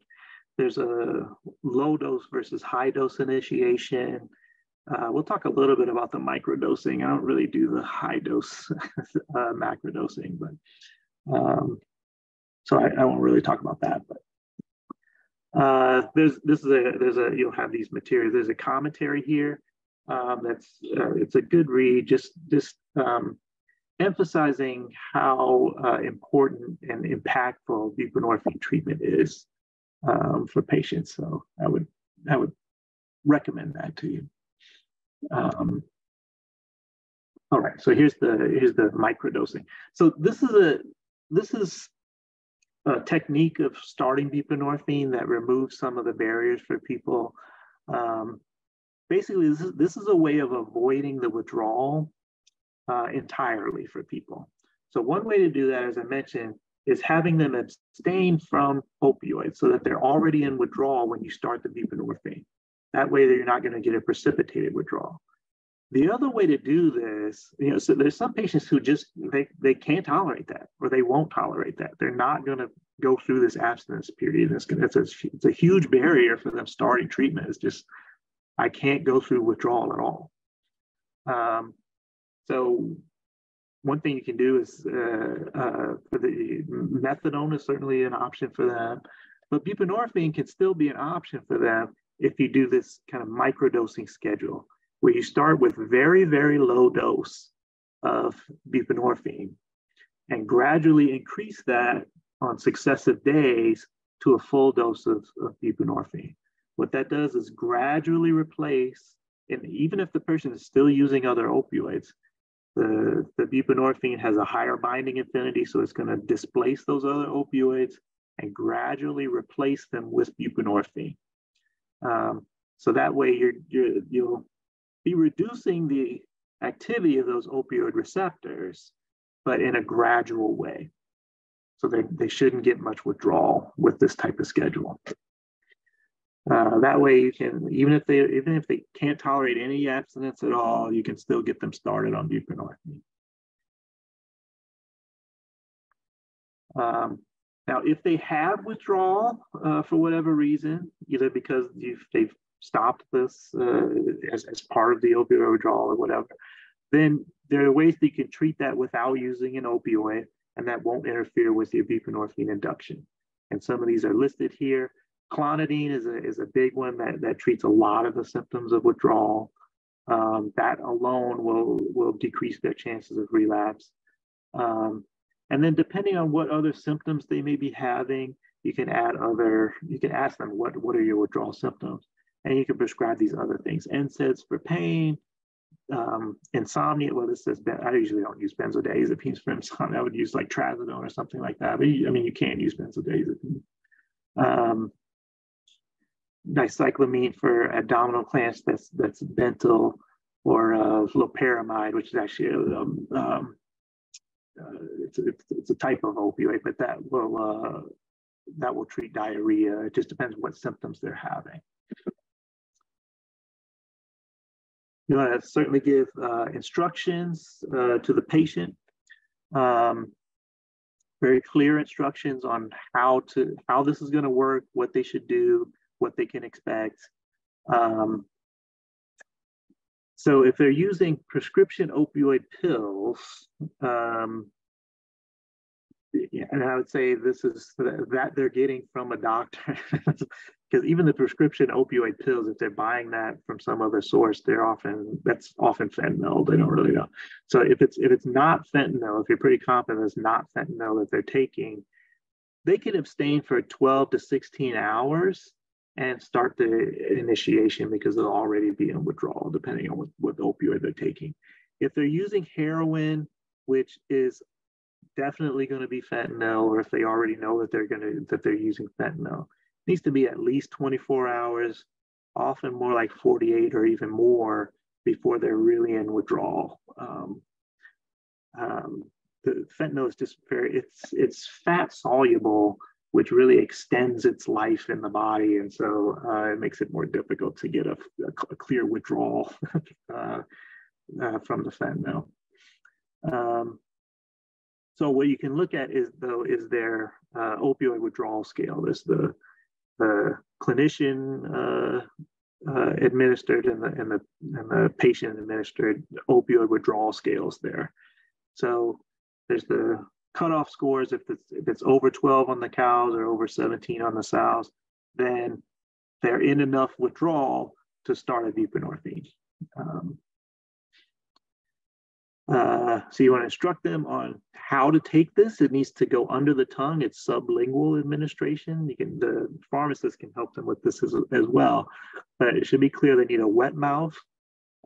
That's why you don't smoke at least a half hour before dosing the medication, so that you get lots of circulation in there. You have the saliva, and it'll be absorbed sublingually. You don't swallow it. If you swallow the medication, it just gets digested and it doesn't do anything. It has to absorb under the tongue. And definitely talk to them about precipitated withdrawal. If they understand what you're talking about, they're going to do whatever they can do to avoid precipitated withdrawal.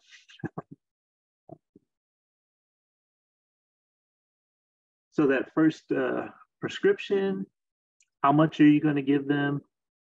Typically, I'll give them, this 3 to 7 days. I usually will give 7 days worth of medication to the pharmacy. That'll last them to their next appointment with me, which is usually going to be a week after they start. It depends on the patient, though. Sometimes I'll want to see them earlier if it's really unstable situation. But you want to keep in mind, what is their copay? You want to know that. How much is this going to cost them?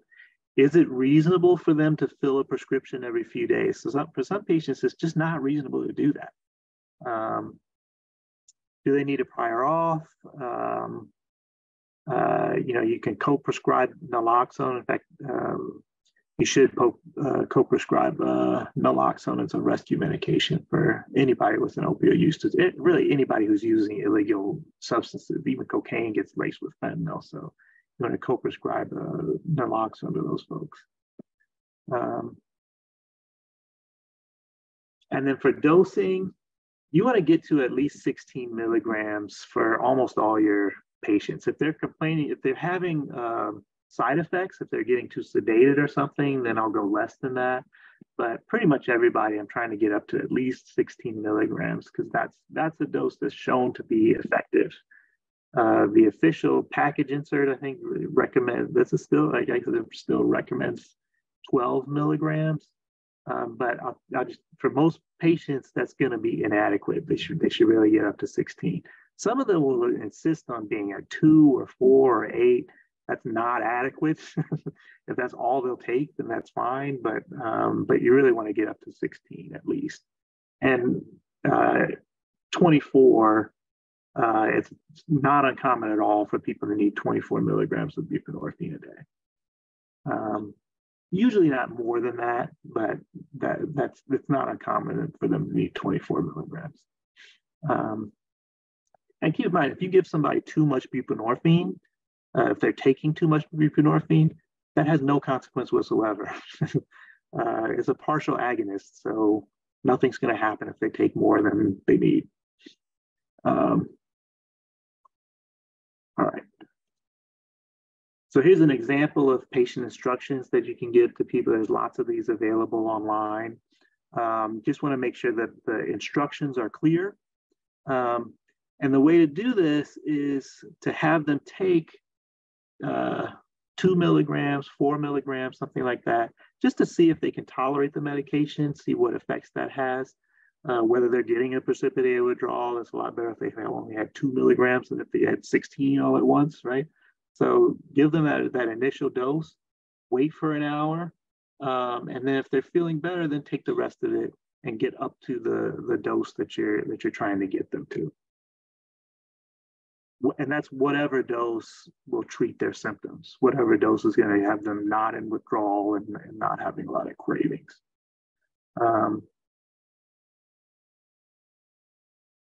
Let's see. So, and I'll tell you, I'm not going to go beyond 16 milligrams on the first day. If they need more than that, I'll have them take up to 16 milligrams that first day, and then the next day we'll take that 16 milligrams and then add on to it if necessary. Let's see.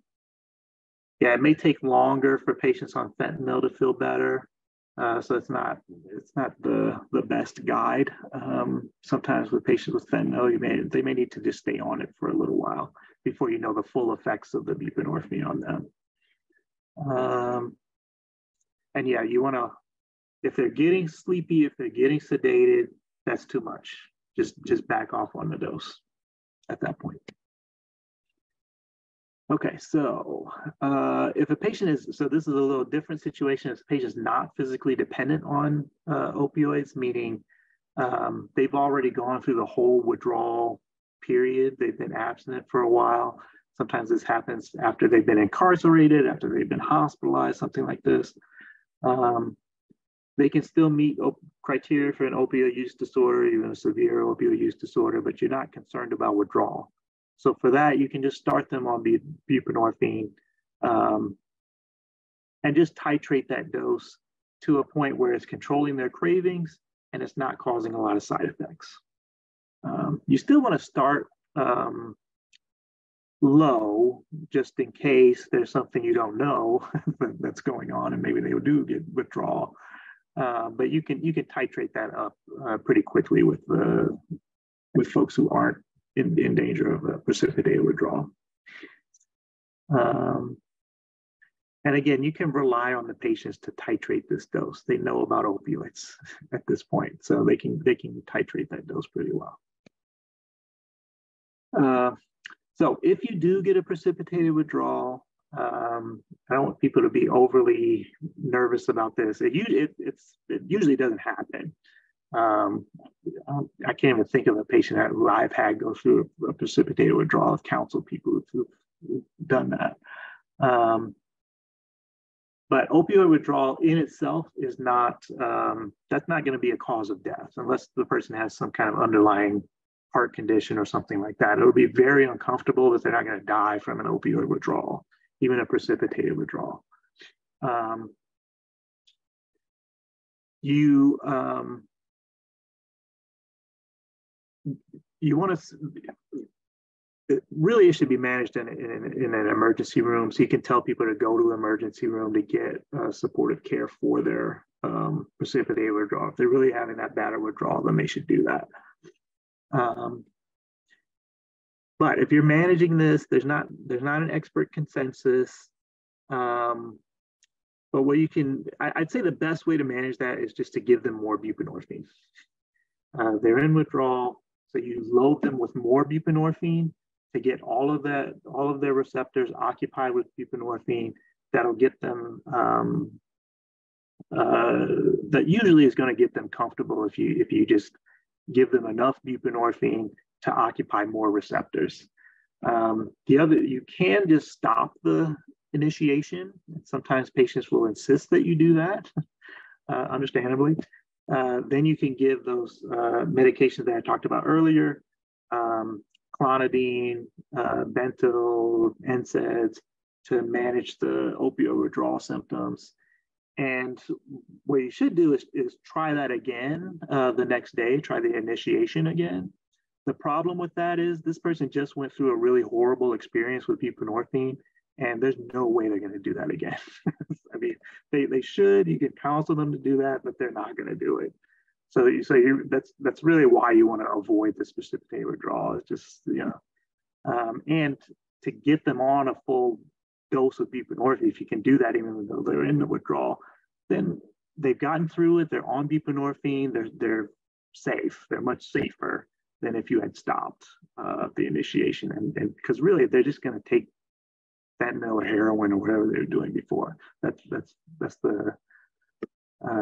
what you want to try to avoid. Okay, so actually I guess I kind of talked about day 2. But what you want to do on day 2, so day 1, they've gotten to a dose, say 16 milligrams or so. Then that next day, they can take that full 16 milligrams that they took on the first day, or they can split up that dose, 8 and 8 or something like that. Certainly a lot of patients prefer split dosing. And then add on to that if they're still having withdrawal symptoms, another 4 milligrams, even another 8 milligrams to get to 24 milligrams, that's fine to treat whatever withdrawal symptoms they're having. Again, remind them if they're getting sedated, just back off on the dose. You don't need that much if you're getting sedated. Day 3 to 7, again, they'll probably be at the dose they need, but you can titrate up or down still based on their symptoms. You want to recommend follow-up. You certainly want to see them within 7 days of initiating buprenorphine. And you should have support staff follow up with them between that. How did the initiation go? How much are they taking? What's their schedule? You want to talk to them about it, because if something went wrong, you want to know about that. If they're, patients aren't always the best at just reaching out to you. So you can call them and say, just how did this go? What questions do you have? How can we be helpful at this point? Did you even start it? That's a big thing. Why not? You can have that discussion with them before the next appointment if it's a week later. Okay, so I think we have a case, discussion. Any questions before I'm going to do a little case presentation and then we'll. Is there something in the chat or no? Yeah, I think Dr. Shante, did you have a question? It was much earlier. Yes, I was asking about ecstasy. I practice in the Metro Detroit area, and I hear about a lot of people using ecstasy. I'm gonna be honest, I'm not quite sure what is in ecstasy. I think it's polysubstances, but my thoughts is just had some understanding that there's some heroin analog in those pills. And I was just wondering, if people use ecstasy, which label of substance use disorder would that be? My thoughts is it may be opioid use disorder. I don't know. It's a pill. No, so ecstasy is MDMA, which is it's a different class of drug. It's derived from stimulants. It's got stimulant properties. It's got hallucinogenic properties, but it's just a different class of drugs. It's certainly addictive, but it's a different class of drugs.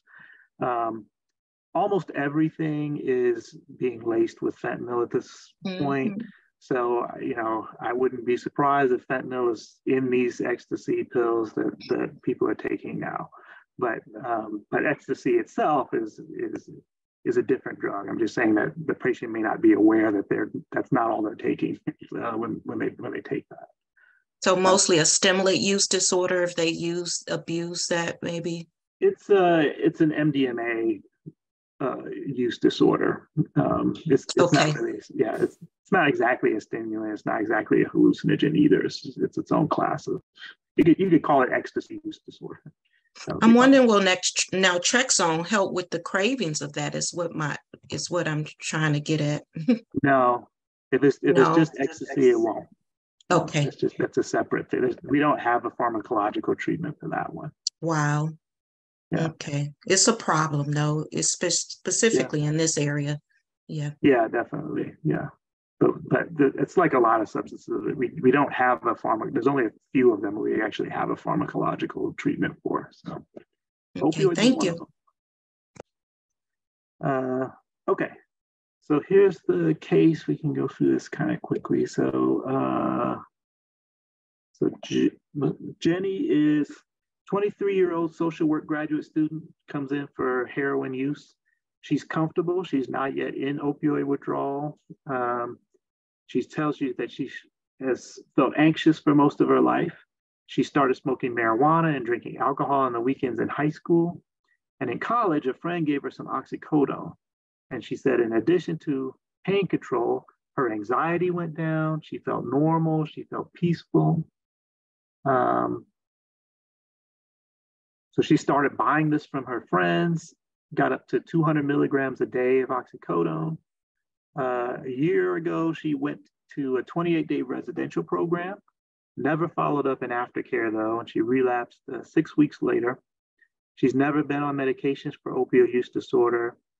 Due to cost and availability, she switched from oxycodone to snorting heroin, which is fentanyl, about 10 bags a day. And her last use was 4 hours ago. So some of the things you want to think about: is Jenny currently ready for buprenorphine initiation? What are people's thoughts? Is she ready for buprenorphine induction right now?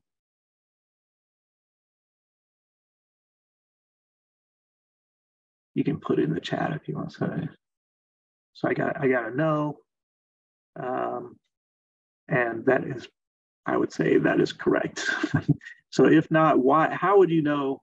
How would you decide if she's ready? And I see somebody said in the chat that she is not in withdrawal yet. So that's the key thing. If she's not in withdrawal, she's not ready. She's going to go. She'll have precipitated withdrawal if you start buprenorphine right now. So how about, is she a candidate for home initiation, this unobserved home initiation? We probably want to know some other things, but based on what we know, yeah, she's a good candidate for home initiation. One of the things that you want to know for home initiation, does this person have a home? That's right. She appears to, as far as we know. So she's probably a good candidate for a home initiation. She has some support. She's a pretty good candidate for that. Okay. Advance here, yeah. All right, so you explained that since she's physically dependent on opioids, she has to be in mild to moderate withdrawal. She understands that. So you tell her to discontinue all opioids for at least 16 hours and monitor her withdrawal symptoms. This was based on hair. We probably should, if she's using fentanyl, it should be more than that, but okay. So after 20 hours, she's experiencing pilar erection, muscle aches, nausea, yawning, rhinorrhea, anxiety, insomnia. She has not used opioids since she left the office yesterday. So is she ready for the initiation now? Pause. Hopefully we're getting, yes, she is ready now. She's clearly in opioid withdrawal. So she's ready for the initiation at this point. So she takes 2 milligrams. So 2 milligrams of buprenorphine, 0.5 is the naloxone that's in there. So 2 milligrams of buprenorphine. How long until that the initial effect? And how long until the peak effect? I guess I'll just tell you what it is. So the initial effect should be within about a half hour. And then the peak effect is going to be within 2 or 3 hours of that buprenorphine. So you can kind of base your titration on that. It's 30 minutes to start, but it won't be fully effective for 2 to 3 hours. That's why we say to wait an hour before making a dose adjustment with folks. So 45 minutes after her initial dose, she has no change in her withdrawal symptoms. So she takes the rest of that 8 milligram film. And what would you tell her about additional day 1 doses? Can she take any more on day 1? How much more?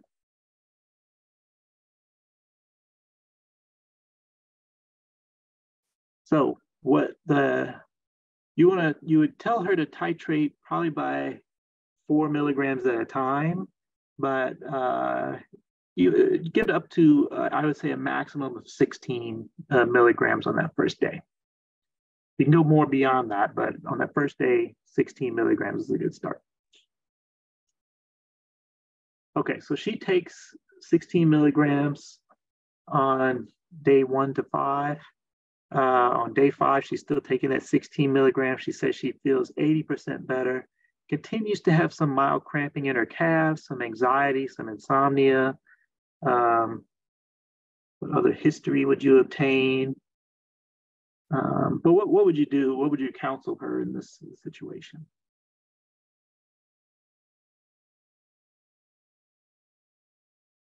Should she stay at this dose? Should she change the dose?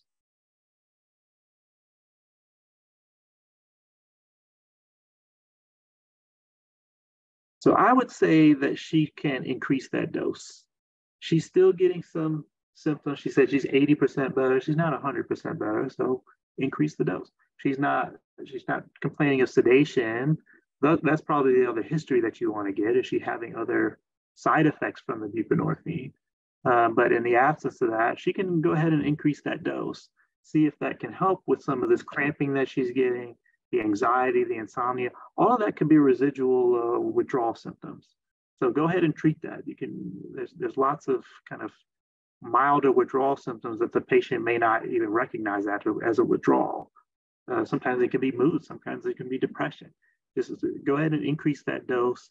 You can get up to 24 milligrams. I'm not hesitant at all to get people up to 24 milligrams and see how they do. If they're better, great, continue that dose. If they're worse, you can go back to the 16, that's fine.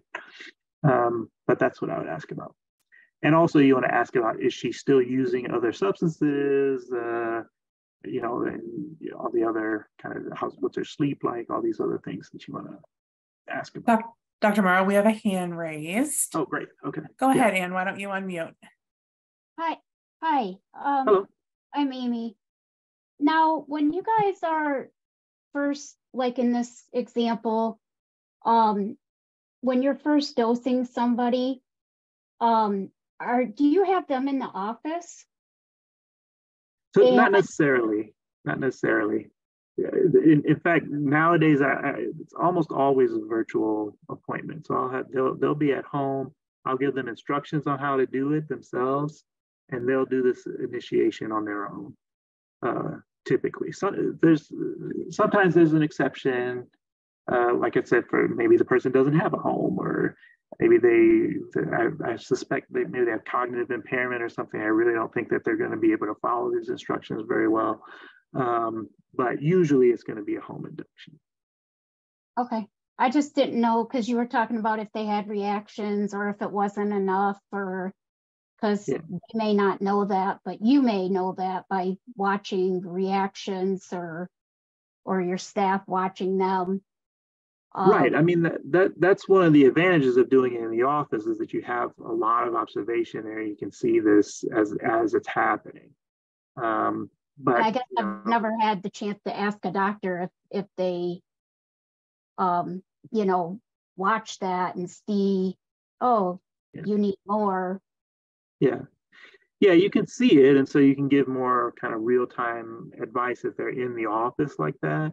But it's so inconvenient for the patients to do that advantage is often overshadowed by the advantage of them being at home and having control over that. And then what you can do is correspond with them over the phone or something like that about their symptoms. And when they have questions, they can call in. You definitely want to have an open line of communication with them while they're doing this. But as long as you have that, then you can get some feedback and tell them how to manage these symptoms. Okay. But like I say, it's not going to be the first time they've had these symptoms. So most of them are going to be able to manage that pretty well, even without your kind of intervention there. Yeah. Thank you. And then Dr. Morrow, what about Benadryl Vistaril to help with insomnia or anxiety? You can use that. Vistaril is pretty good for anxiety. I don't like using Benadryl for sleep. It's got a lot of side effects with it. So I'd rather use something like trazodone or a low dose of doxepin, which it's really the same mechanism. It just has less side effects associated with it. So Benadryl is fine. Yeah. What I don't like is the benzodiazepines, just because there's an added risk of overdose, especially for somebody with opioid use disorder. Yeah. I've also found that I like to very upfront really tell the patients as we're getting started, your sleep's not going to be good for the next few weeks. I can prescribe things, they may or may not help. A lot of times they don't, because sometimes patients are asking for something for sleep, and really the buprenorphine is going to help their sleep the most. So getting them on the right dose is what I try and refocus them on. Yeah. Yeah, most of the time, I would say, if they get on an adequate dose of buprenorphine, they're just not going to have opioid withdrawal symptoms. They're going to be fine. So just get them up to that dose, and they'll be totally fine from a physical perspective, at least. So. All right, other question. I think that was it for this section. So were we going to take a break? What was I forget what the schedule was. Were we going to take a little break at this point, or? Yeah, let's take a break. Maybe we could we're doing well on time, so maybe we could do about, well, maybe we're not doing that great. Maybe we'll do about 10 minutes. Could we come back, please, at 10:23? Sounds great. Thanks so much, everybody. We'll see you at 10:23.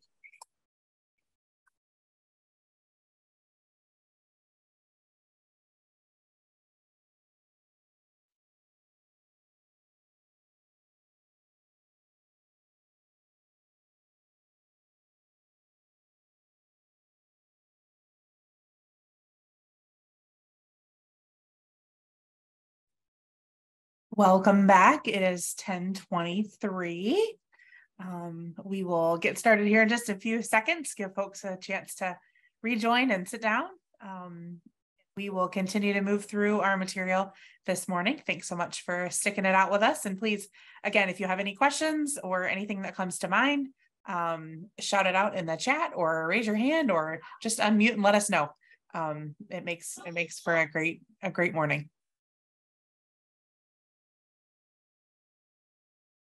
Oh man, I can see that it's not right. Let me try again. Oops. How does that look?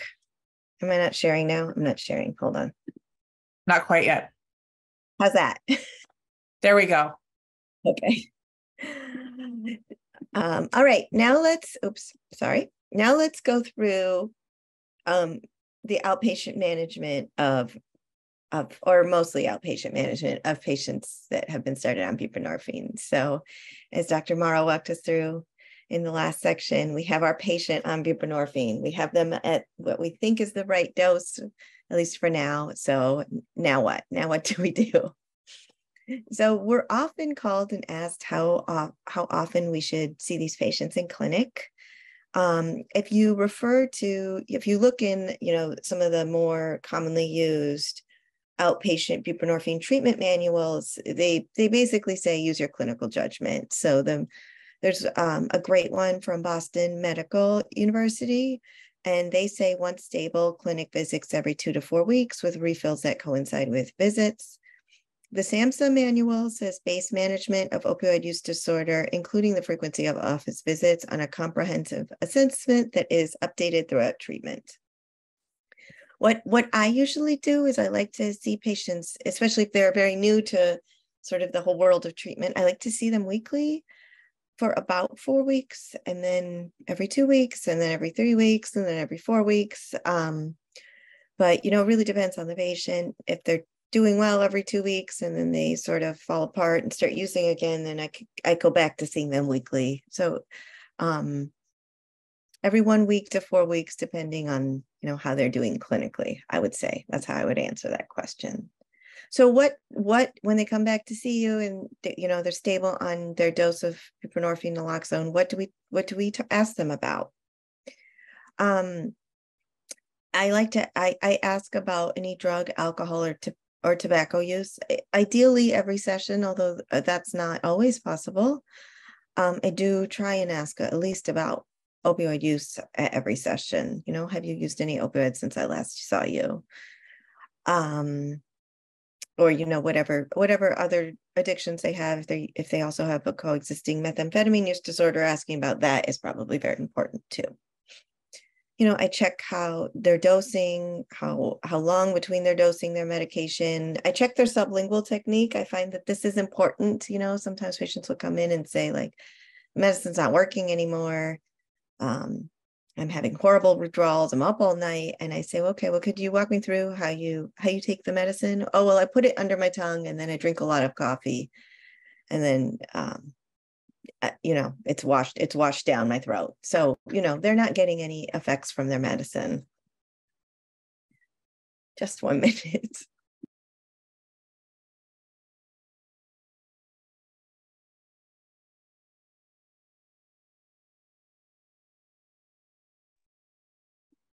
Sorry. So sorry, I had a visitor.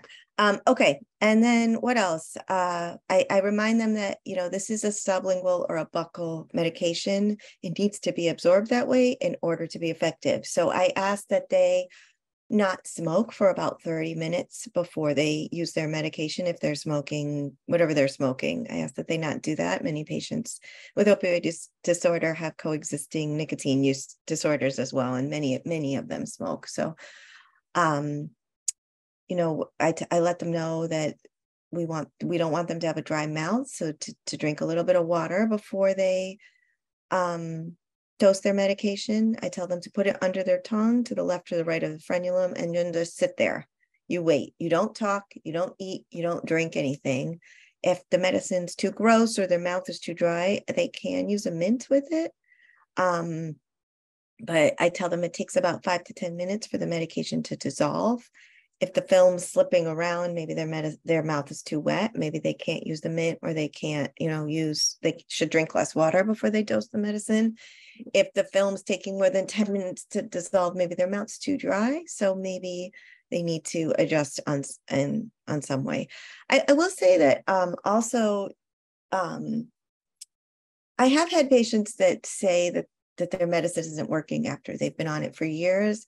And there's many medications we prescribe that have some anticholinergic effects that cause some dry mouth. So for example, someone who's starting on sertraline, or increase their dose of sertraline, and then they feel like they're not getting as much of a effect from the buprenorphine. So just watch out for that. It can pop up from time to time. And just, even patients who have been on buprenorphine for years, I find sometimes I'm surprised, wait, what? You're drinking your coffee with your buprenorphine? And just, reminding them how to dose sublingual medicines, or reminding them again, can be helpful. I like to go over safe storage. I like to go over that the first time I meet them, especially if they're children in the house. We don't want their children getting into their buprenorphine, especially if they're, cutting their films or taking half a film and there's open packets around. So make sure the buprenorphine is somewhere locked, somewhere high, kept out of reach from children. Or, if they've had their buprenorphine go missing in the past, just keeping it out of sight is important. Check in if they have any withdrawal symptoms or opioid side effects. Maybe a dose adjustment might be needed. Talk to them about how they're managing their cravings. Have they had any cravings that have been caused by specific triggers? Also something I like to check in about. Check in on their mood, their sleep, pain. I have a lot of patients with coexisting pain or conditions that cause them a lot of pain. So talking to them about that, because often for my patients, at least, the pain is extremely triggering and can lead to a lot of their cravings. Talk to them about how they're doing rebuilding their life. How's it going rebuilding relationships, finding a job, housing, legal issues. Ask them about counseling, or if they're going to any groups, and then review the urine drug screen results, which we'll get to in a minute. Dr. Sethi, there's a quick question in the chat. Is the MAT in conjunction with outpatient substance abuse clinician also? Is coordination of care also considered with their PCP being aware for additional support? Okay, so we'll get to this in a minute. We'll present some evidence, but this medication treatment can be in conjunction with an outpatient counseling. It can also be without it. It can just be in their primary care office, getting them started, and then, figuring out what they'll do for additional counseling afterwards. I think coordination of care is always great. So if they will allow, if I'm just treating their addiction and they'll allow me to communicate with their primary care doctor, then I love that. However, sometimes due to the stigma of addiction, I've had many patients not be comfortable with that. I've had a patient come see me just for their addiction treatment, and I knew their primary care doctor. He's a wonderful doctor who prescribes buprenorphine and a very compassionate clinician, but they just didn't feel comfortable mixing those two worlds. So I honored that. So it really could be just patient preference. For the dosing, really, what I like to tell my patients is, let's find a schedule for you and then let's stick to it. I'm trying to get them to move away from taking the medicine as needed. I had a backache, so I took some extra. I had this craving, so I took some extra. For many of my patients with pain, the therapeutic effect of the buprenorphine to treat pain is about 4 to 6 hours. So they do better with 3 or 4 times a day dosing. I've had patients who have really felt more comfortable dosing it 6 times a day. If that's what works for them, that's fine. Again, I just try and get them to get on some sort of schedule. So when I say cravings, what is a craving? It's officially defined as a drug acquisitive state motivating drug use. But really, more simply, I describe it to my patients as like an urge to use the opioid or urge to use whatever drug we're talking about. So inhibiting cravings is a treatment goal. It's been associated with decreased use and improved quality of life. But there's different types of cravings. There's cravings that are cue induced, stress induced. And for most of my patients, I'd say buprenorphine doesn't completely suppress those cravings. If they walk into a room and someone is using right in front of them, most patients with opioid use disorder would have cravings in that setting. There's also my patients describe some sort of more tonic craving, baseline cravings, and hopefully buprenorphine will help more with those types of cravings. But the cravings are dynamic. They vary throughout the day. They're really personal as well. So I would talk to your patient about what they feel, how they experience cravings, what really bothers them about them, and, base your treatment plan around that. Is there another question? I see no, okay. Okay, so some official recommendations are to monitor liver enzymes, but there's really not much evidence to guide how frequently. So I'd say every 6 months is probably fine. Ensure the patient is up to date on preventative care, vaccinations, treat other medical conditions, check them for Hep C, offer STI screening, offer PrEP. If a patient is having unprotected sexual encounters, or if they're using needles, they qualify for PrEP. And with the new changing guidelines last year, really any patient who expresses an interest that they would like to receive PrEP, that meets the criteria. So if a patient expresses interest or really meets the guidelines for pre-exposure HIV prophylaxis, I would offer them that as well. And then I also talk to my patients, my patients with a uterus, if they are trying to conceive or interested in a pregnancy. There's evidence to suggest 80% of pregnancies in patients with opioid use disorders are unintended. So if a patient is interested, the long-acting contraceptive like an IUD is a great choice too. But, again, going back to the effects of opioids do can cause amenorrhea in patients that have menstrual periods. So many patients express to me that they don't feel like they can get pregnant, and that might definitely not be the case. So it's important to talk to them about what they're doing to try to prevent pregnancy if that's not what they want. If they are interested in pregnancy or open to it, I prescribe them a prenatal vitamin. But I also try and document, just in terms of birth control, what the patient's plan is, if it affects that patient.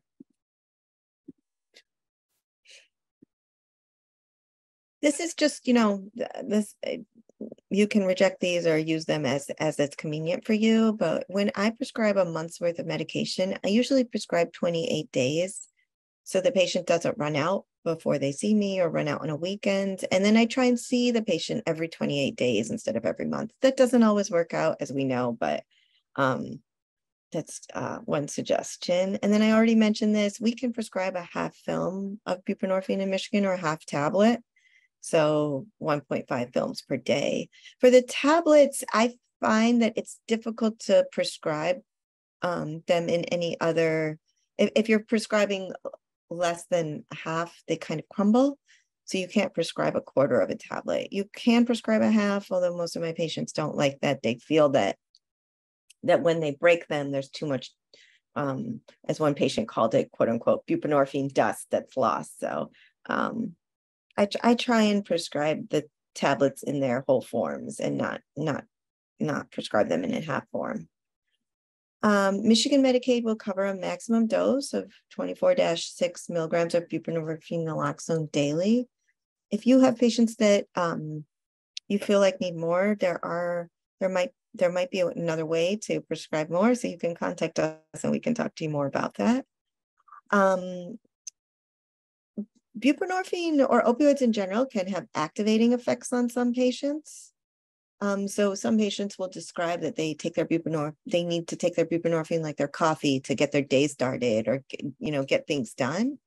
So if a patient is describing, if they're having insomnia, sometimes just moving up their last dose and earlier in the day can have some helpful effects.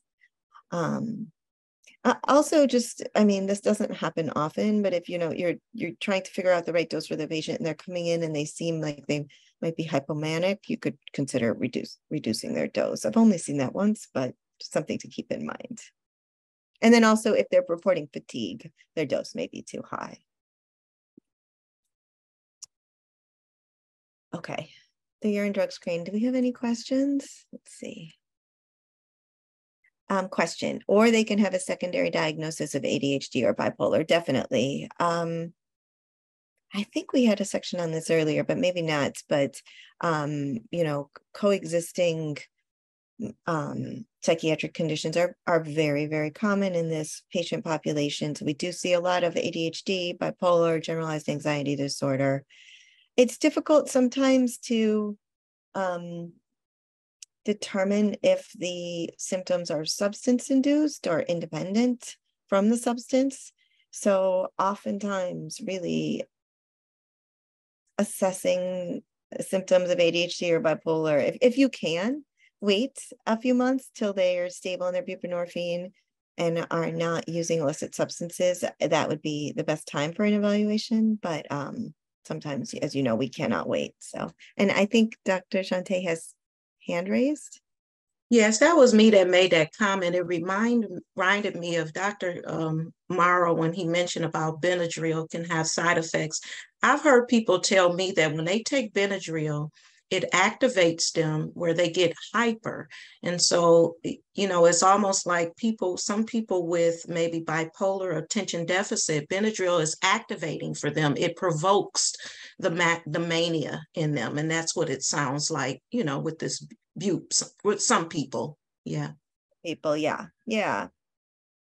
So yeah, I just think it's important to keep in mind, not for most people, but for some people. Yes, I agree. Thank you. All right, let's talk about toxicology. Okay, so the vast majority of time we do a urine drug screen for toxicology, but there are other ways to do it. But I'm really going to focus on the urine drug screen because that's the bulk of what we do. It's a consensual diagnostic test used to monitor treatment, and it provides objective data about the patient's drug use. It aids in diagnosis and monitoring. It can help us advocate for the patient or family in third-party issues. For example, if the patient is on if the patient is also getting a urine drug screen done in a correctional setting, and I know that they have frequent false positives for another substance due to, one of their prescribed medications, I've had to communicate with their PO officers about that. The urine drug screen can improve and aid in your communication with your patients, but each test is different and each test has a different cutoff value. So I would just get to know your test, and sometimes that's hard to do because we're really at the lab may change the test, or your test may go out of stock, and then you have to get another test. But just know that they're not, there's a lot of false positives and false negatives with the point of care test. So don't use it as a be all or end all. So it's something we're doing for the patient. We're not doing it to the patient. We're not using it to try and trick them or catch them. It's just something that's going to help us. And I will say too, for patients that, as you get to know your patients and as they get to trust you and you trust them, it becomes sort of an afterthought, I'll have the urine drug screen results, but the patient will list off, I used fentanyl last week, I used methamphetamine 3 days ago. If the patient is communicating with me, then the urine drug screen becomes much less valuable. And really that's the goal. So how often should we do the urine drug screen? And this tip has been updated, so I have to pull the most updated one, but it's as per the SAMHSA guide, it should be done periodically, periodic random testing, frequency clinically determined. So again, just go back to using your clinical judgment. If there's multiple physicians I work with at the Michigan Opioid Collaborative, I think we probably all have our own approach. And that would probably also speak to how different our patient population is. But I would say, definitely at the initial evaluation, maybe more frequently early on, then you could move to less frequently. And again, if I have a patient that's coming in and they're holding their urine drug screen cup, but they're listing off all the drugs they've done in the last few weeks, then that, I'm not going to waste the cup because they're already telling me what's going on. Also important to check into regular regulation and reimbursement. As far as I know now that the buprenorphine rules in Michigan has changed, there are no regulations around buprenorphine testing in the outpatient setting.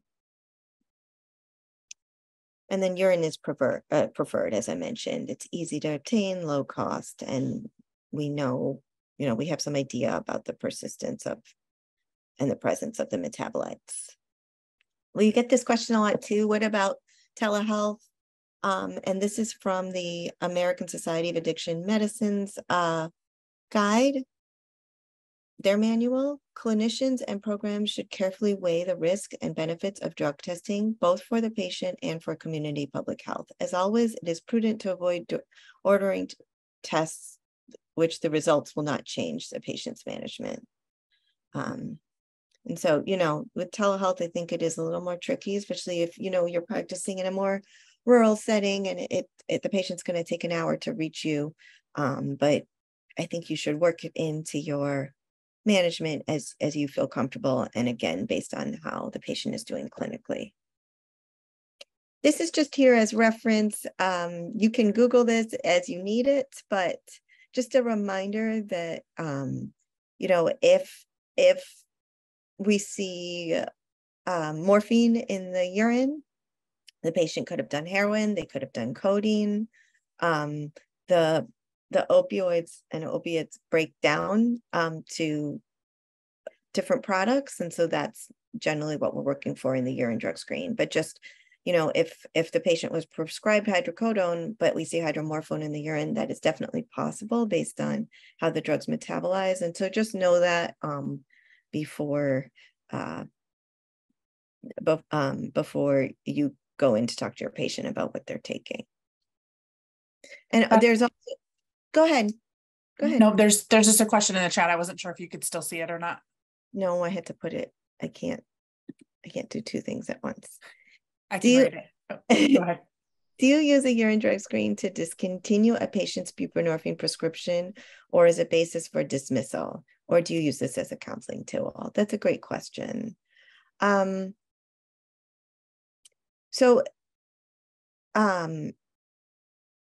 There's different types of urine drug screens. Let's see. There are the point of care tests, which are not very accurate.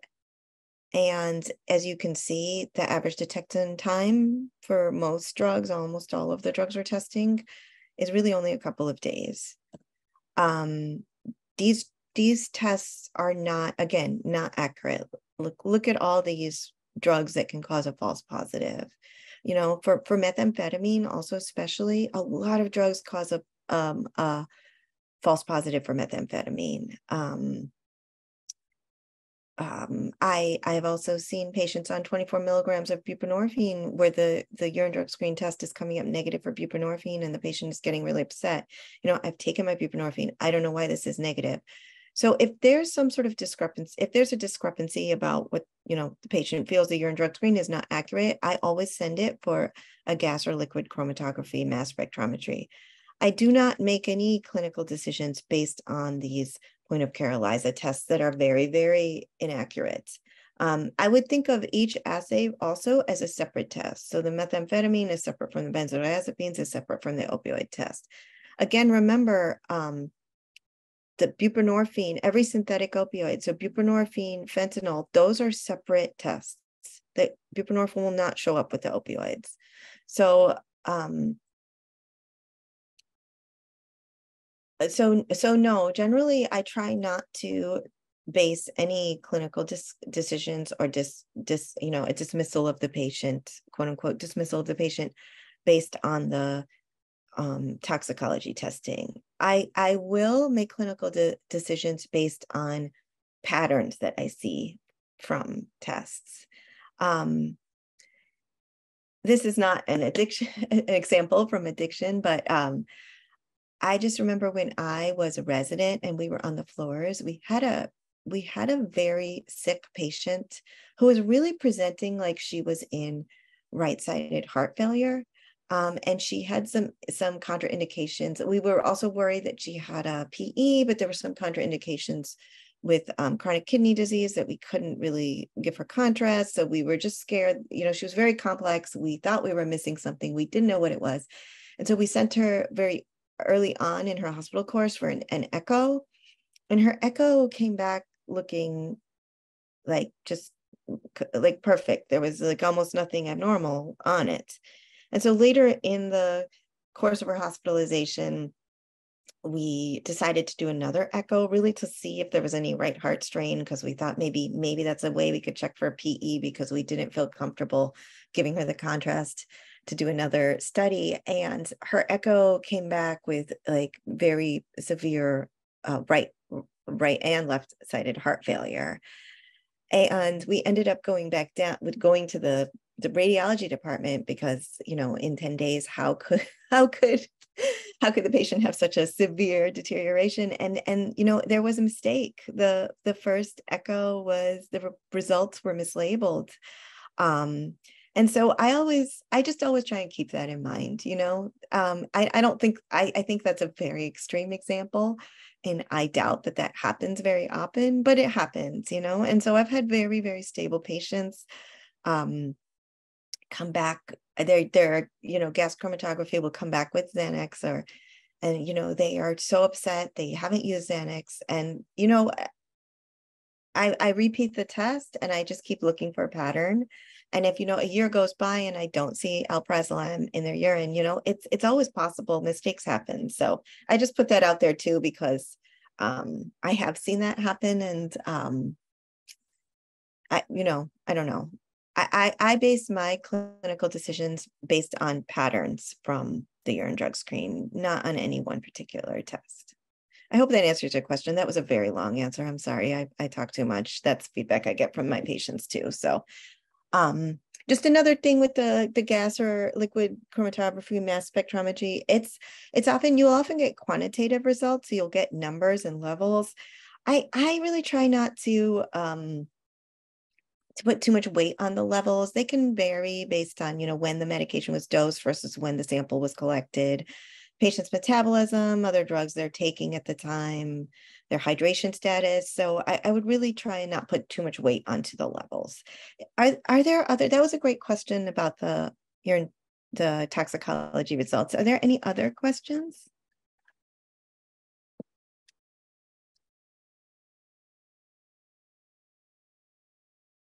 Okay, I'll keep going. Dealing with unexpected toxicology results, just try and talk to your patient about it, send confirmatory testing, and don't use the clinical test to make, the screening test to make clinical decisions. I like to use open-ended questions too when I'm talking to the patient about the urine, you know, is there anything you want to tell me about the urine, or really allow them to tell me. I find that helps build trust too. Okay. There's no more questions about toxicology, then we'll move on to psychosocial support, which I think we had a question about this earlier. There's a lot of ways that our patients can find psychosocial support. You know, I think many of us probably practice in settings where we can offer them some therapy in our offices. Many of us don't though. So, you know, talking to patients about mutual support groups. Some of these are more friendly to patients that are on buprenorphine than others. So I also make sure to talk to them about that. Individual therapy, group therapy, family counseling, intensive outpatient programs.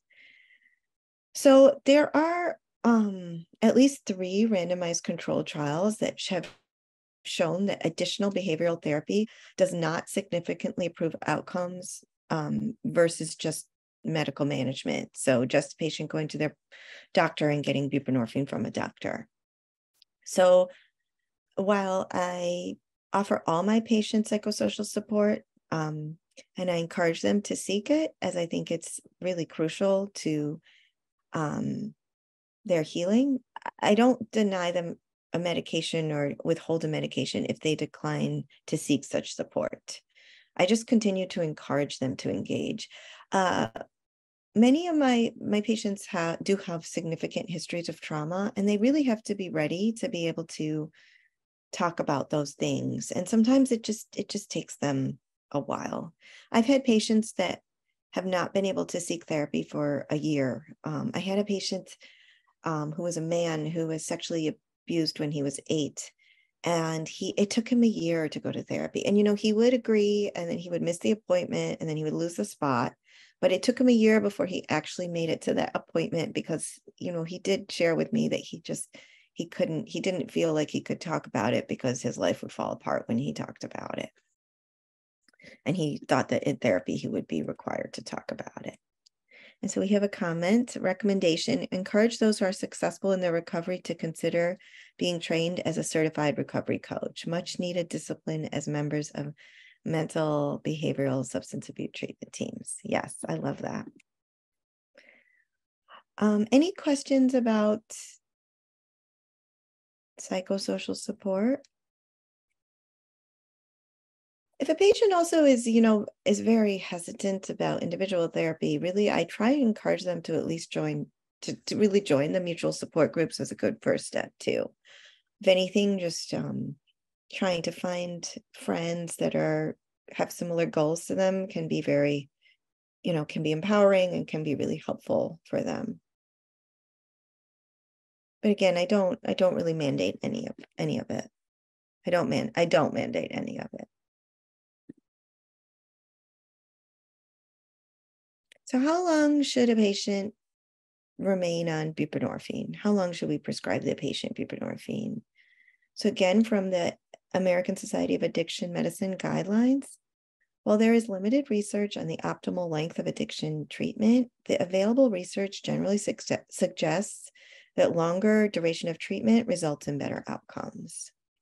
From the SAMHSA guide, the best results occur when a patient receives a medication for as long as it provides a benefit, and this is often called maintenance treatment.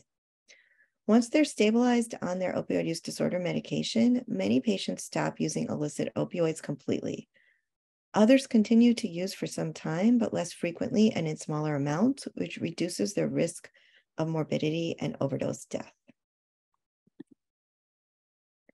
And, the studies suggest rates of return to opioid use at about 50 to 90% at 1 month after buprenorphine taper or discontinuation. And the majority of these studies are, the patient was given sort of a schedule. The patient didn't have a say in tapering or discontinuation.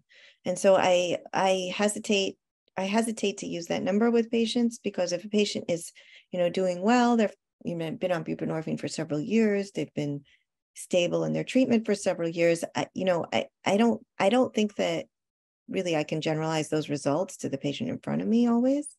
And so we talk about that. It does seem like patients do better with tapers when they've been retained in treatment longer, if they've been on buprenorphine longer. And there's some weak evidence that suggests that the slow taper over extended time period might have the best outcomes. So I really just, try and, talk to them. What's their motivation? Why do they want to do it now? What's different than before? What will happen if they feel like they're going to use? For most of my patients that have been stable and we've tried to taper, we've gotten to a lower dose, 2 milligrams, 4 milligrams, but many of them are not able to complete the taper. Many of them are too scared. They're scared that they're going to lose, what they've been able to achieve since they've started treatment. So, that's reasonable to just continue them on their buprenorphine too. I try and follow up with the patients after, if we've completed the taper too, at least a month after, and then every couple of months, just to check in and make sure they're doing well. I don't know if there's any questions about that. I don't remember if there was a question earlier.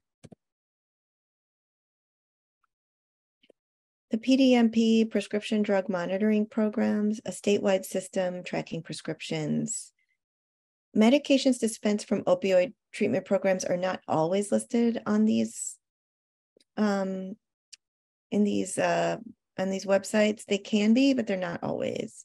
And there's also a lack of communication between state programs, which I know, if you have a patient in Toledo, sometimes that's difficult, or, in another state. There's a lag in data. There's limitation in who can access reports. Sometimes they're inaccurate, not often, but that mistakes happen always. So, but you are required to check this in Michigan before you prescribe a controlled substance. So please do check it. Pill counts, I find these difficult to do in primary care settings. They're not required. You really have to be set up to do them. You can do them when you suspect diversion, or you suspect that a patient is selling or giving away part of their buprenorphine. But what I usually do is just have the patient come in person more frequently, or that's what I would recommend. But you just have the patient count their tabs or films in front of the staff, and they should be about, if they're off a film or two, it's okay, but it should be about equal to what you suspect the quantity is. Okay, so buprenorphine and methadone do not treat non-opioid drug use, mental health issues, adherence to healthcare recommendations, and psychosocial stressors, unfortunately.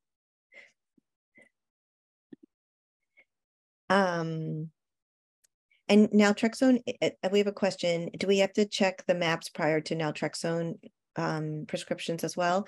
Naltrexone is not a controlled substance, so no, you do not. Just a controlled substances. So what kind of timeline are we looking at in terms of a patient's progress? The induction can take days to weeks, but the cessation of the acute withdrawal symptoms, as Dr. Morrow mentioned, can also take days to weeks. With the fentanyl being so lipophilic and leaching out, sometimes it's closer to a month before I really feel like a patient is starting before they tell me they feel quote unquote normal, before they really feel better. And that can look like, lethargy, fatigue, insomnia, anxiety, but depending on how long they've used, how much they were using, sometimes even after they're on their target dose of buprenorphine, it's a few weeks before they really feel like they're doing better.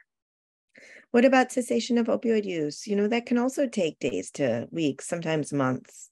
And so just checking in, asking if the patient is still using, asking what happened after they used, how it made them feel, exploring all this with the patient is important. And then cessation of other drug use and stabilization of the psychosocial issues can really take months to years. And so that's something we work on once the patient, that I work on once the patient is physically feeling better, which is often also why if, a patient's coming in and they're hesitant about counseling, that's something I try and address, after they're telling me they're physically feeling better. Then I feel like they're in a better mental, headspace to think about, taking on more appointments and discussing some of their past traumas and stressors. What happens when a patient has a recurrence of their substance use disorder or a quote unquote relapse? So that's a process in which a patient returns to substance use. It usually occurs in response to stressors and stimuli, and many things can cause it. Ask your patient what they think is causing it. Sometimes they don't know, but sometimes they can identify, I was angry, I was stressed, I fought with my wife, I ran into someone who offered me some drugs and then we went and used them, etc. I have boredom bolded here because in 2020 with the pandemic, with the abrupt onset of everything shutting down, I cannot tell you how many patients identified boredom as really as leading to their recurrence of using.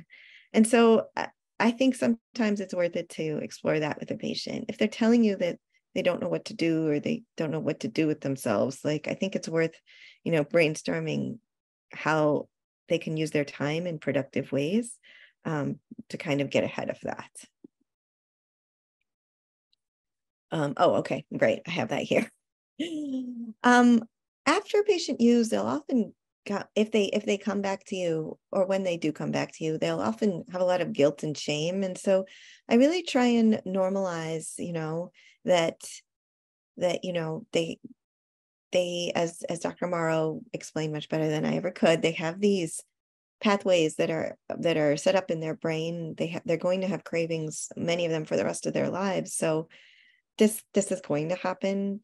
It's more often the rule rather than the exception, and that's okay. What's important is how how they really handle the mistakes that they're making, and we can always learn from our mistakes. If someone is developing a pattern of returning to substance use, or they've just returned and they can't seem to stop, and you feel like they've clinically deteriorated, that requires a evaluation and a review of their treatment plan. Though they might do better then in a higher level of care, either some sort of intensive outpatient program, residential program, a substance use disorder treatment center, etc. And if I have a patient who if that thought crosses my mind, where I'm like, oh, I'm not sure that this is the right setting for them anymore, I share that with them. I share that with them on the spot, because, then if the conversation comes up in a month or a few weeks, it's not a surprise. Sometimes they don't remember what I said, so it is a surprise again. But, then at least, it's an ongoing conversation. So I really like to share those thoughts with my patients as soon as I'm having them. Polysubstance use is the rule and not the exception. I'm just going to let some people in. So when we look at the post-mortem toxicology for patients who have overdose deaths, multiple substances are found the vast majority of the time. And when patients are using multiple substances, their overdose risk is increased for several reasons. So certain substances can mask the effect of others, so users can inadvertently take higher doses than normal because they don't feel the full effects of one substance. Enhanced respiratory depression, which we talked about. And then the risk of opioid-naive persons receiving opioid-contaminated drugs. And I think in the last several years, there's been some famous actors and musicians who have been, we've theorized that they've passed away in this way, like what's his name? He's a wonderful actor, the man from The Wire. He had, what's his name? He was very famous on The Wire. But he had been very open in the media about his struggles with cocaine, and he had a cocaine use disorder, and he passed away from an overdose. And so it was theorized that he perhaps received contaminated drugs. I don't know if anyone likes The Wire, but maybe someone can help me out with his name. It's going to bother me now. Observational studies demonstrate that a reduction in overdose deaths with prescribed buprenorphine and methadone take place in the real world where polysubstance use is common. So the study I shared earlier of 40,000 individuals, or retrospective studies, You know, we're looking at patients that received a diagnosis of opioid use disorder, but we know from the real world that polysubstance use is common. So I think that's also important to keep in mind. Yes, Michael K. Williams. What was his, does anybody know? What, I'm going to Google this when Dr. Morrow was talking, his name on the wire, but okay. So let's do a case. Katie, she's a 35-year-old woman who with a diagnosis of severe opioid use disorder and moderate cocaine use disorder. She's been treated with buprenorphine naloxone 16-4 milligrams daily for 6 months. She stopped using heroin or fentanyl, and that's confirmed by urine drug tests. However, her urine drug tests show evidence of continuous cocaine use. So how will we respond to her about this? What kind of questions will we want to know? What will we want to know about her cocaine use?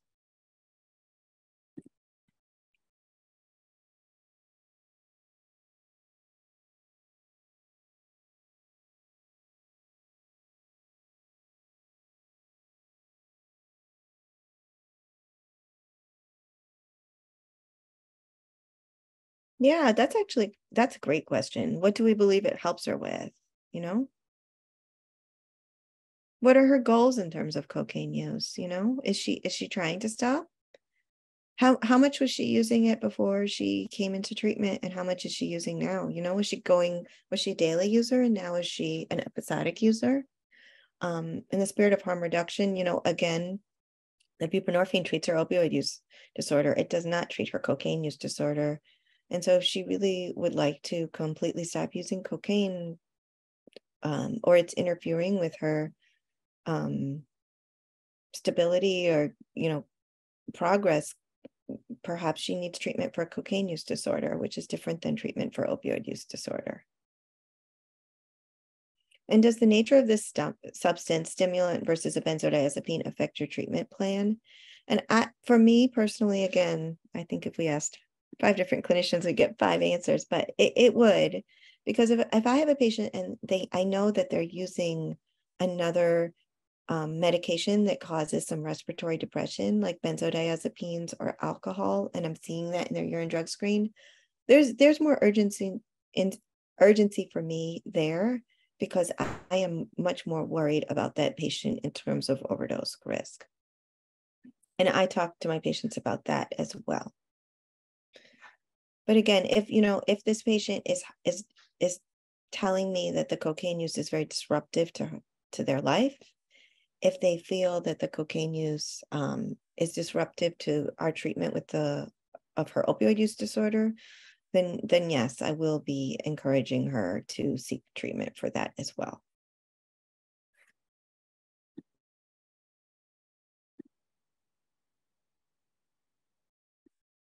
And so here's another case. This is Kevin. He's a 31-year-old man with chronic hepatitis C and opioid use disorder. And he just comes in asking for referral for hepatitis C treatment, and he wants a physical. He's been on buprenorphine 16-4 for 8 months, and he lives with his wife and 10-year-old daughter. And this is actually modeled off a patient that came to see me in 2017. And so at that time, he was prescribed buprenorphine naloxone from a cash-only provider. She did not take his insurance. And he had to drive over an hour from his house to go and see her. He had to get a second job to pay for the monthly visits and his prescription, and she hadn't checked any labs. He was diagnosed with Hep C when he was in jail. Actually, I think it was prison, but and when he asked this provider about getting his Hep C treated, she advised him to establish with a primary care doctor. And so, I chatted with him a little bit about his experience seeking treatment.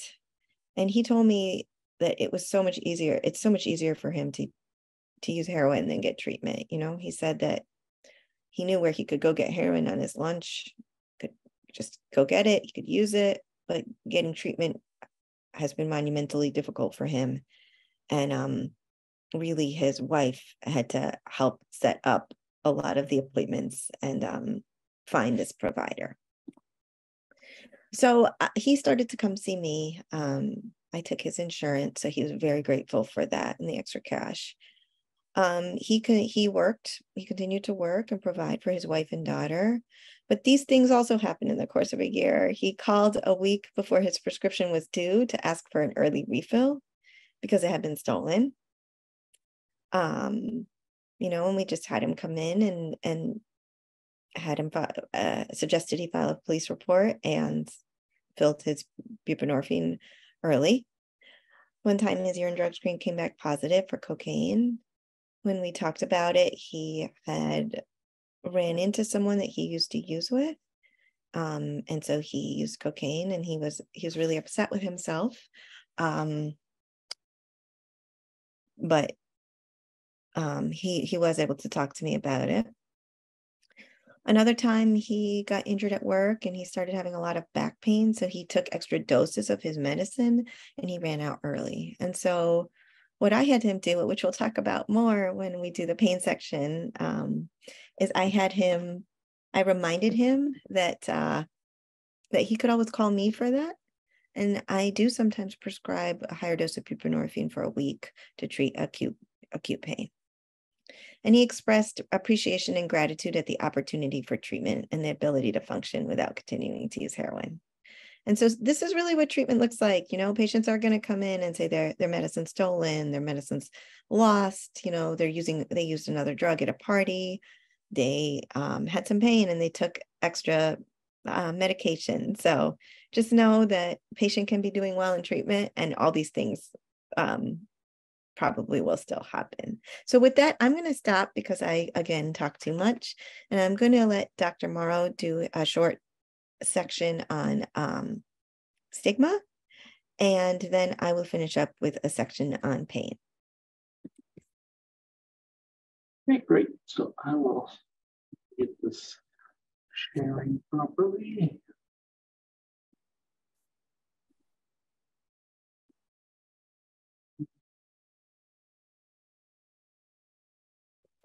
Okay. All right. So this section will be talking about stigma a little bit. So first of all, just a little bit on terminology. We use the phrase medication-assisted treatment has been replaced by the Society of Addiction Medicine. Now that MAT refers to medications for addiction treatment. But we'll be using the MOUD acronym, medications for opioid use disorder. That name change was due to both stigma and accuracy of the name. So that's what we call this now, is medications for opioid use disorder. So this section is kind of arranged around myths about these medications for opioid use disorder. That's mainly buprenorphine and also methadone. So one that you'll hear a lot is that you're just trading one addiction for another by using buprenorphine or methadone.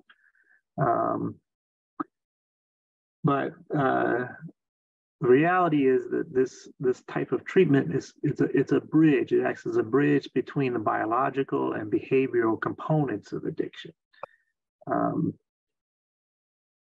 Addiction it's an illness, and so we're treating that as an illness. And research indicates that a combination of medication and behavioral therapies can successfully treat these substance use disorders.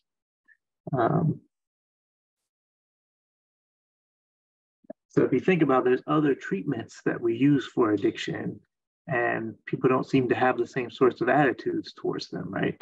So Nicorette, gum, lozenges, patches, that's the same approach as methadone. It's literally the same approach, just for a different disorder. And by the way, there's varenicline or Chantix. That's the same approach. It's a partial agonist. That's the same approach as with buprenorphine. I mean, it's just pharmacologically the exact same thing. So it's a treatment, and what I would look at is more how has the patient's life changed as a result of taking this drug? Is it worse? Are they, is their whole life revolving around this drug? Are they losing their job? Are they losing? That's addiction. If they're able to work at taking care of their kids, if all of these things are improving, that's treatment for addiction. That's getting better. So to at least, for me, I don't really care if somebody's using a drug or not using it. That's not the point. That's not what addiction is. That's not, the point is, how is their life being affected by this? And we have across the board, these medications improve every outcome you can think of in terms of addiction. So very, very effective interventions. That's the reality. So another concern that people have is diversion. And I guess the myth here would be that everybody is diverting these drugs, these, buprenorphine and other things. The reality is that people do divert buprenorphine, meaning they misuse buprenorphine. We'll talk about what the definition of misuse is, but they misuse buprenorphine. On this graph, it's about 28% of people prescribed it will misuse it in one way or another. That's not different from other medications that people, basically any prescription that you give somebody will be misused. Maybe I just talk. So misuse means taking a drug that's a prescribed drug in a way that it has not been prescribed, taking more of it or less of it, taking it more frequently, taking it via different route of administration, taking it when it's not prescribed to you, but to somebody else. That's misuse. People do that with pain medications, they do that with antibiotics, they do it with basically anything we prescribe. And buprenorphine is certainly not an exception to that. But, these 28%, that tells you that the majority of people, a clear majority, do not misuse their buprenorphine.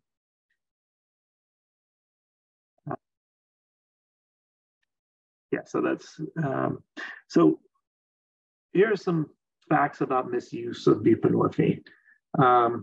Buprenorphine can cause euphoria in non-opioid dependent individuals. That is definitely true.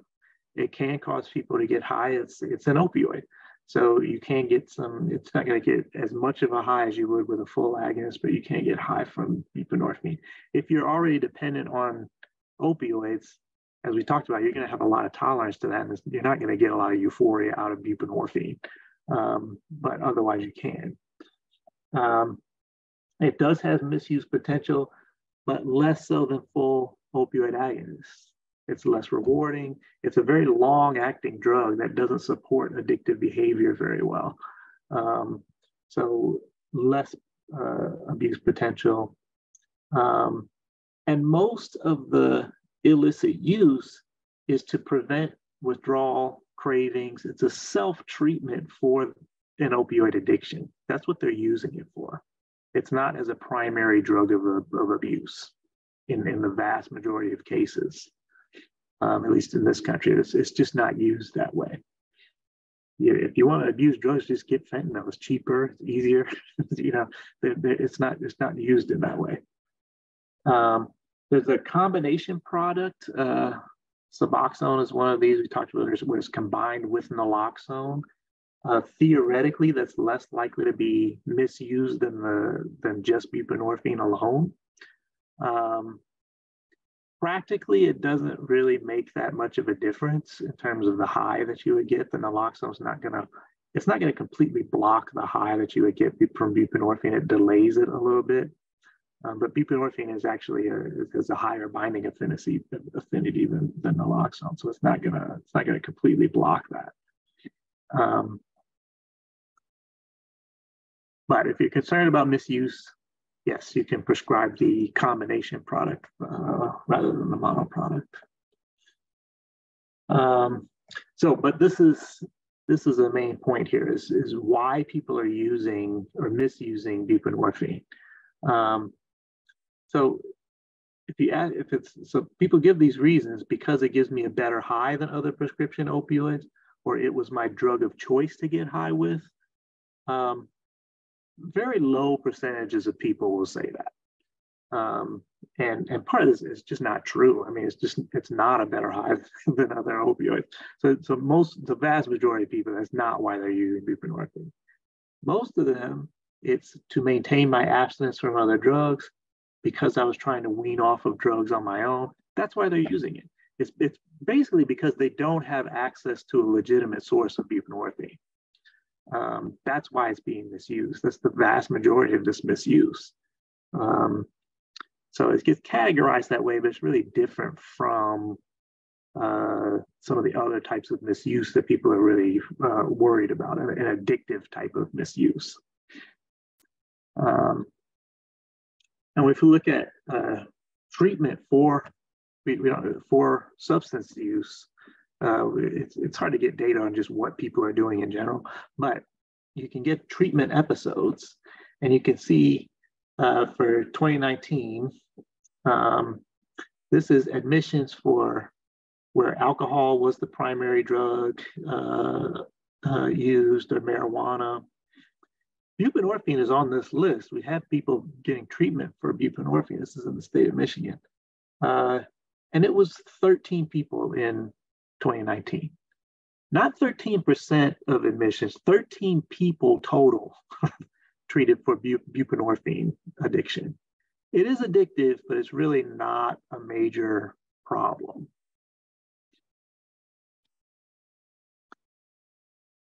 Okay, so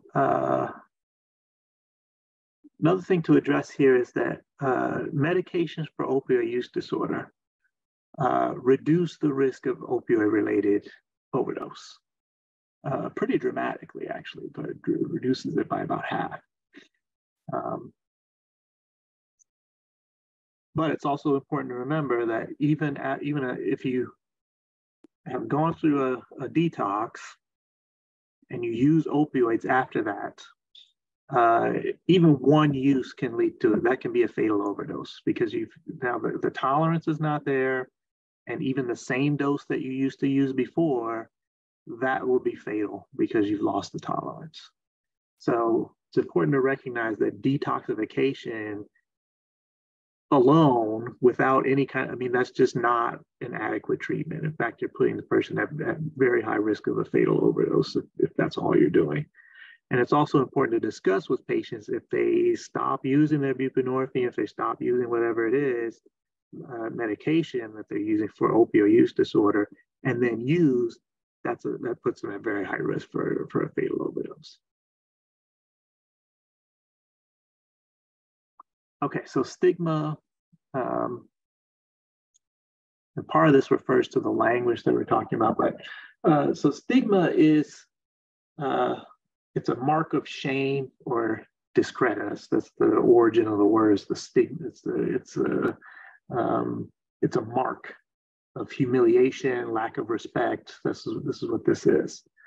So it's causing shame, a painful feeling of humiliation, distress by the consciousness of wrong or foolish behavior, and discrediting a loss of reputation or respect.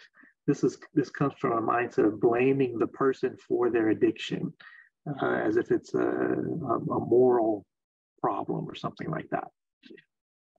Really at odds with our current scientific understanding of what addiction is. And people with addiction will face stigma from lots of different places, from public in general, from the recovery community. For example, people talking about you're not really, if you're not in abstinence, you're not abstinent if you're taking medications for opioid use disorder. That can be a source of stigma. The patients can internalize that stigma and stigmatize themselves. They'll talk about themselves in very disparaging terms. And they get stigma from their clinical providers. For example, they'll have a belief that there is no treatment for addiction, it's hopeless, and all of this kind of thing. These are stigmatizing beliefs. It's not accurate, it's just stigma. And this last one, the healthcare providers, this is the most commonly cited source of stigma for patients. People who are treating them for their substance use disorder, that's the most likely source of stigma to them. The exact opposite of what it should be. Substance use is more stigmatized than any physical or mental illness.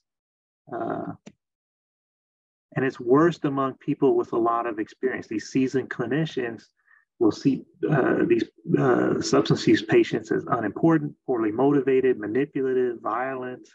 That leads to lower empathy, lower provider involvement, shorter visits, lower patient engagement and retention. So it's important to recognize that as a problem and try to recognize that in yourself and your colleagues, because this is a major barrier to treatment that people face. So one way to address this is just the language that we're using. So I've got some things listed here: addict, alcoholic, junkie. These are not terms that we should be using certainly in a clinical setting or really otherwise. The preferred language is a person with a substance use disorder, with an opioid use disorder. That puts that centers they're a person. You're not defining them in terms of their illness, right? I'm not a hangnail, I'm a person with a hangnail, right? So you can, and when talking about drug results, clean, dirty, these are stigmatizing language. So much better is expected or unexpected results. So I have some other ones listed there, but so there's a lot of evidence that treatment of opioid use disorders will reduce the harms of ongoing opioid use. So you can, even if they're continuing to use, you can help them do that in a safer way and improve outcomes. Access to sterile injection equipment, educating people on overdoses, distributing naloxone to people. All of these things help to reduce or improve outcomes with people with substance use disorders, even if they're not able or willing to stop what they're doing. And just we can compare substance use disorders to other chronic illnesses. It's very heritable. There's about 60%, 50-60% of the risk there is genetic. It's also influenced by environment and behavior. It responds to appropriate treatment. But without adequate treatment, you get a lot of morbidity and mortality. We have excellent treatments for opioid use disorder. They should be offered to people and they should get access to it. It has a biological basis, and you get recurrences, you get relapses. That's not uncommon with chronic illnesses. Like diabetes, which is a chronic illness. So just think about if you had a patient with diabetes who didn't take their medications or adhere to their diet, didn't get their labs done, didn't go to the nutritionist or something like that. Are you going to tell them it's your fault that you have uncontrolled diabetes? Are you going to deny them medication until they go to their nutritionist? Are you going to withhold their medication if they ran out early? Take them out of their office if they have hyperglycemia? Probably not, right? So why would we treat an addiction patient like this? Why would we treat somebody with a substance use disorder like this? So ways to challenge addiction: be open to the latest research, be open to new ways of thinking about it. Speak out if you're seeing stigma, if you're seeing discrimination, call that out. Call that out to your colleagues. Hopefully they'll be appreciative of that if you do it in a collegial way. Especially if you're giving them tools to interact with people better and make their life easier. So it's ultimately what you're going to do. They should be open to that. Be mindful of your own language, and just in general, just treat people with dignity and respect, and give access to evidence-based treatment. So as an example of treat with dignity and respect. Somebody was asking me about if they should have because they had patients trying to get around the urine drug screens. Should I have people, when they come into my office, put on a hospital gown, take off all their clothes, their underwear, and get into the hospital gown before doing the urine drug screen, which I'll observe in the office? Probably not. That's right. That seems like a barrier. That seems stigmatizing, and it's a loss of dignity. What are you gaining by that? I think you're losing a lot more by putting all these restrictions on than you would if you just did the urine drug screen and had some people get around it sometimes. You know, as we talked about, it's a tool. It's not forensics here. So actually, I think we'll stop there because we need to go to the pain section. But any questions about this while we switch over?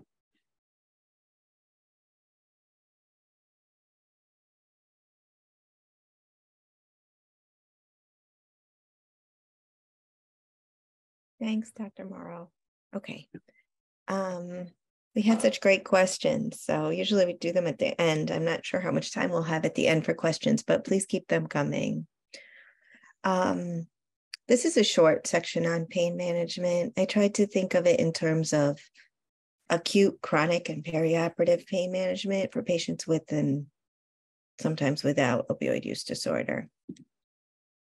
So we know that patients with opioid use disorder have increased pain sensitivity. They've done studies on patients who are on opioid agonist treatment, which is buprenorphine or methadone, and they have less pain tolerance than matched controls, either peer groups in remission or siblings without an addiction history. Yeah, okay. So what if you have your patient on buprenorphine or methadone and they come in and they're having some sort of acute pain need? Like they've, thrown out their back or they have some broken bone. So patients who are physically dependent on opioids, and again, this could be a patient who's on buprenorphine, who's getting a prescription for oxycodone, or a patient who's using them on the street, they must be maintained on their daily equivalents of an opioid before they have any analgesic effect from opioids. What does that mean? So if I have a patient that receives Suboxone 16-4 milligrams a day, they need to take Suboxone 16-4 milligrams per day. If I want to treat their pain, I will have to use more opioids on top of that, in addition to that, before they'll receive any pain treatment. So that could either look like, giving them a bit extra buprenorphine for a week, or it could look like giving them a couple of tabs of oxycodone that they take in addition to their Suboxone. Patients also are theorized to have higher opioid analgesic requirements due to this increased pain sensitivity and opioid cross tolerance. So what do we do if they come in and they're having some pain? So obviously, with all pain management, we want to start with non-opioid analgesics, non-pharmacologic management. So, acetaminophen, ibuprofen, duloxetine, amitriptyline, physical therapy, any referral for injections. But if opiates are needed for a patient who has opioid use disorder and they're on buprenorphine, I usually use the rule of thumb that I dose about 1.5 times the amount I would use for someone who does not have an opioid use disorder. And we always continue their baseline dose of buprenorphine. So what does that mean? If the patient is getting discharged from the ER and the doc calls you and they say, like, I usually prescribe people with this condition 5 milligrams of oxycodone 3 times a day for 3 days, then for my patient, I would suggest that they prescribe 7.5 milligrams of oxycodone 3 times a day for 3 days, and then they follow up with me. And again, I've mentioned this before, but we want to try and use split dosing, either TID or QID ideally, because the analgesic effect of buprenorphine is 6 to 8 hours. And, you know, I have patients that come in and they've thrown out their back, or they've twisted their ankle really badly, or they're having some dental work. And I sometimes just increase their buprenorphine dose for a week, and then I reassess them. It doesn't necessarily have to be 25%, although maybe that's a good rule of thumb. But, you know, whatever they're dosing, whatever's convenient. So, so if they're, you know, getting 2 films a day and that's 16 milligrams, maybe I'll give them an extra half film a day. Maybe I'll give them an extra film depending on how much pain they're in and what's going on. What about when patients who are taking buprenorphine go for a procedure? So, you know, the literature had been mixed on this, and I think we're moving more towards a consensus that we do not discontinue their buprenorphine. It just seems that patients who have their buprenorphine discontinued prior to the procedure do poorly for a variety of different reasons. One being that they experience more pain. And this is a really great algorithm from Rewrite the Script for how to manage perioperative buprenorphine. I will say though here, if we go to the column on the right, surgery with moderate to severe pain, buprenorphine dose greater than 8 milligrams, yes. Buprenorphine daily dose greater than 16 milligrams, yes. Cut the buprenorphine to 16 milligrams to be taken the day prior to surgery. Sometimes my patients can't even manage that. If they're on 24 milligrams, you know, the day before surgery, they're very anxious. If they're having whatever they're, you know, is causing them to have surgeries, putting them into a lot of pain, they just can't manage that. So if you can't cut down the buprenorphine dose before the surgery, I think that's okay too. I just have them take 1 film in the morning. And I often will touch base with the surgeon to work together in the pre-surgical buprenorphine management and the post-surgical pain management. So I know that was very brief, I'm sorry, but now we're going to move into chronic pain. So what are some steps for approaching chronic pain? If we take a step back, we want to identify and treat any local pain generators, find and treat comorbid psychiatric illness. Often, if that is not treated, often, not always, but the patient's pain won't really improve. You need to really treat, you know, the addiction and the comorbid psychiatric illness together for the pain to improve. I wonder if Dr. Morrow would say that all 3 kind of go together too. Maybe you have to treat the pain too for the other things to improve, but we can't just find one problem and treat it in isolation. Really, we have to work on everything together. You want to understand the continuum from pain to opioid use disorder. You know, sometimes there is a continuum, and it's interesting. The more you get to know the patients, you can kind of see if they fall more in terms of a dependence. And I would say what really distinguishes that for me is how much control they have over their use. And sometimes you know, a patient will come in and they're presenting as chronic pain, and then, you know, history will come out, you know, oh, but I also used illicit heroin. I was injecting it, but I stopped doing that 5 years ago. You know, well, okay, now I think that patient definitely has an opioid use disorder, but they're presenting as a patient who has chronic pain. And often, again, as we know, this sort of history just comes out and it takes time. Restore sleep and promote increased physical activity and decreased fear of movement. That's really important actually in treating pain. Not always, not with all conditions, but with many conditions, really the patient has to incorporate some physical activity into their routine before we really see improvement in their pain. I'm not really going to go over this, but, you know, we know that now when a patient has chronic pain, we want to try and avoid opioid therapy for as long as possible. If they're already receiving opioid therapy, we do not taper or just abruptly discontinue. We have to develop a personalized plan for each patient. And then if they have acute pain, we want to, if we do feel like opioid therapy is indicated, we want to use as small as a dose, as short as duration as possible.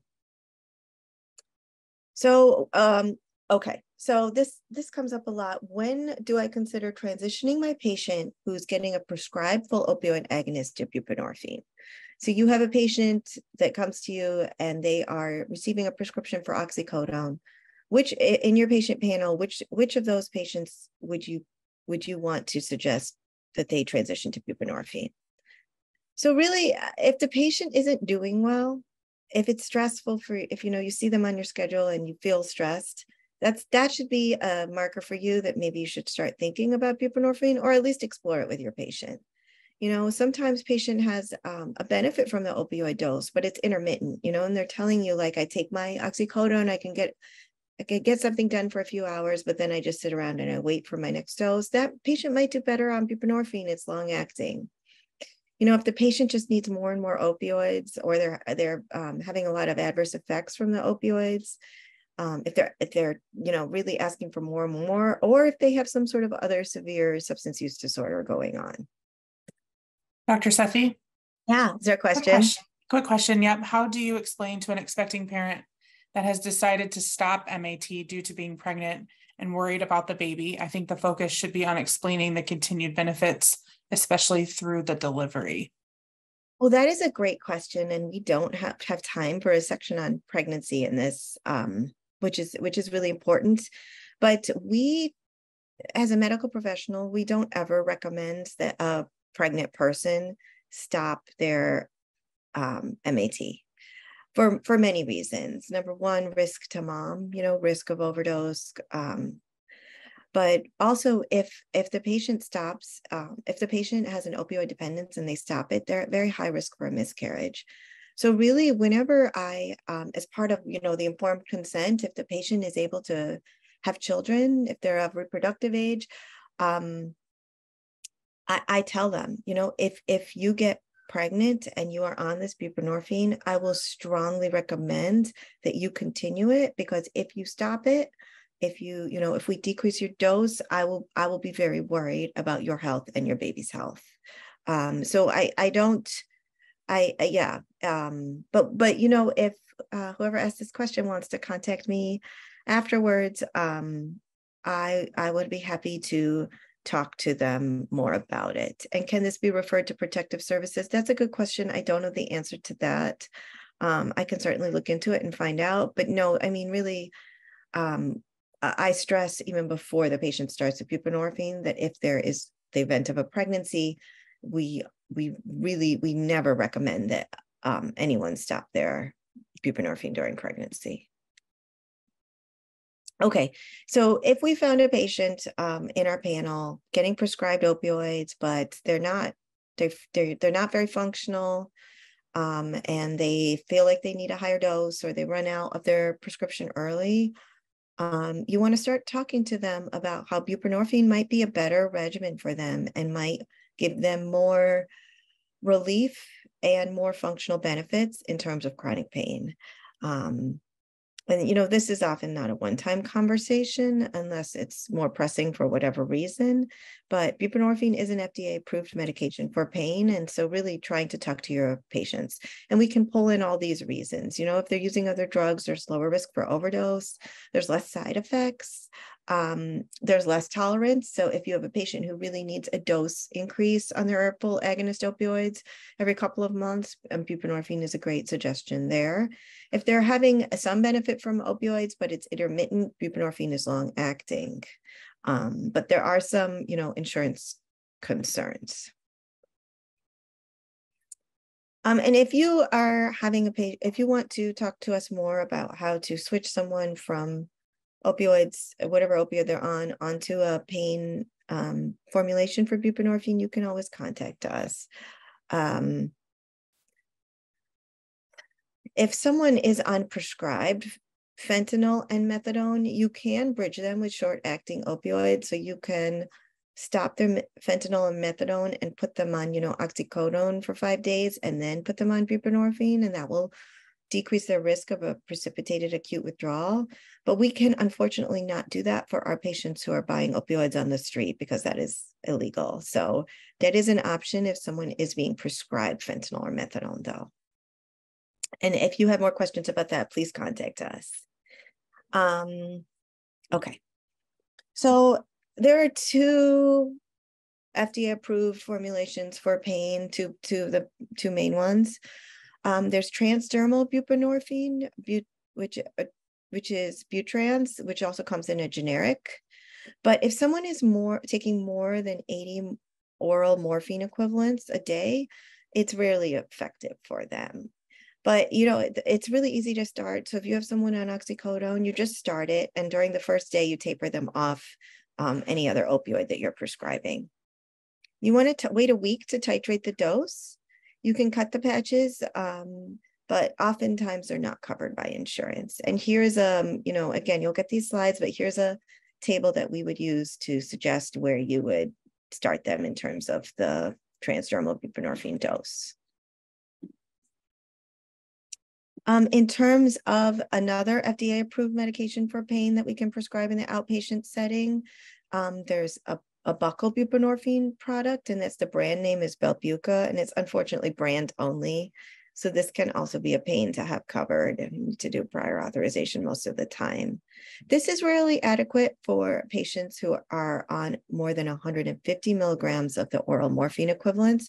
And so usually, if I can, I start with the oral Butrans patch, and if that doesn't work, then we'll transition them to the buccal buprenorphine.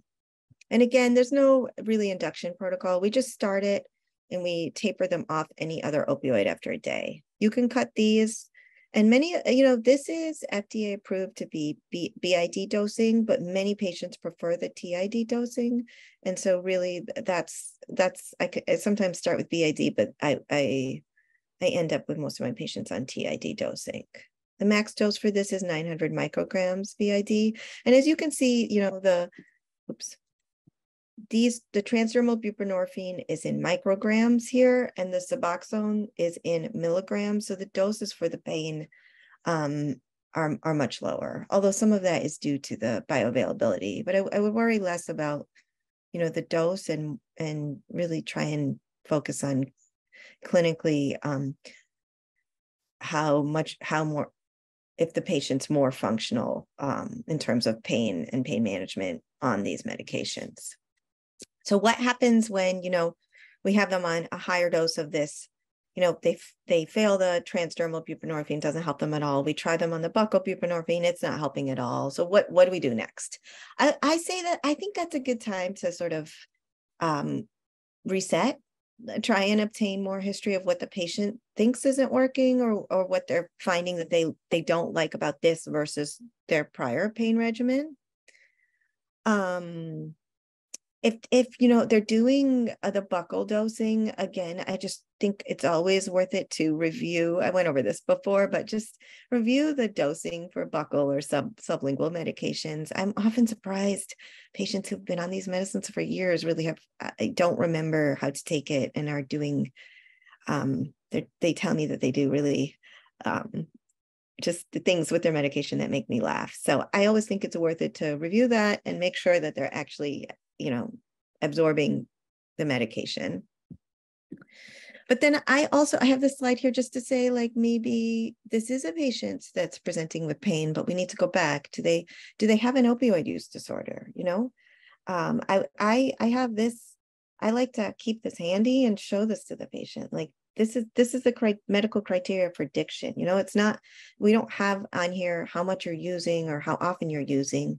We have these kinds of things, you know, minus tolerance and withdrawal because we're prescribing these patients medications. But do you feel like these kinds of things are affecting your daily life? Then maybe we need to go back and think about this patient in terms of an opioid use disorder. And then at that case, we would be using buprenorphine, naloxone, or Suboxone. And that's off-label for pain, but it is, you know, if the patient has a coexisting chronic pain and opioid use disorder, then we can certainly prescribe it.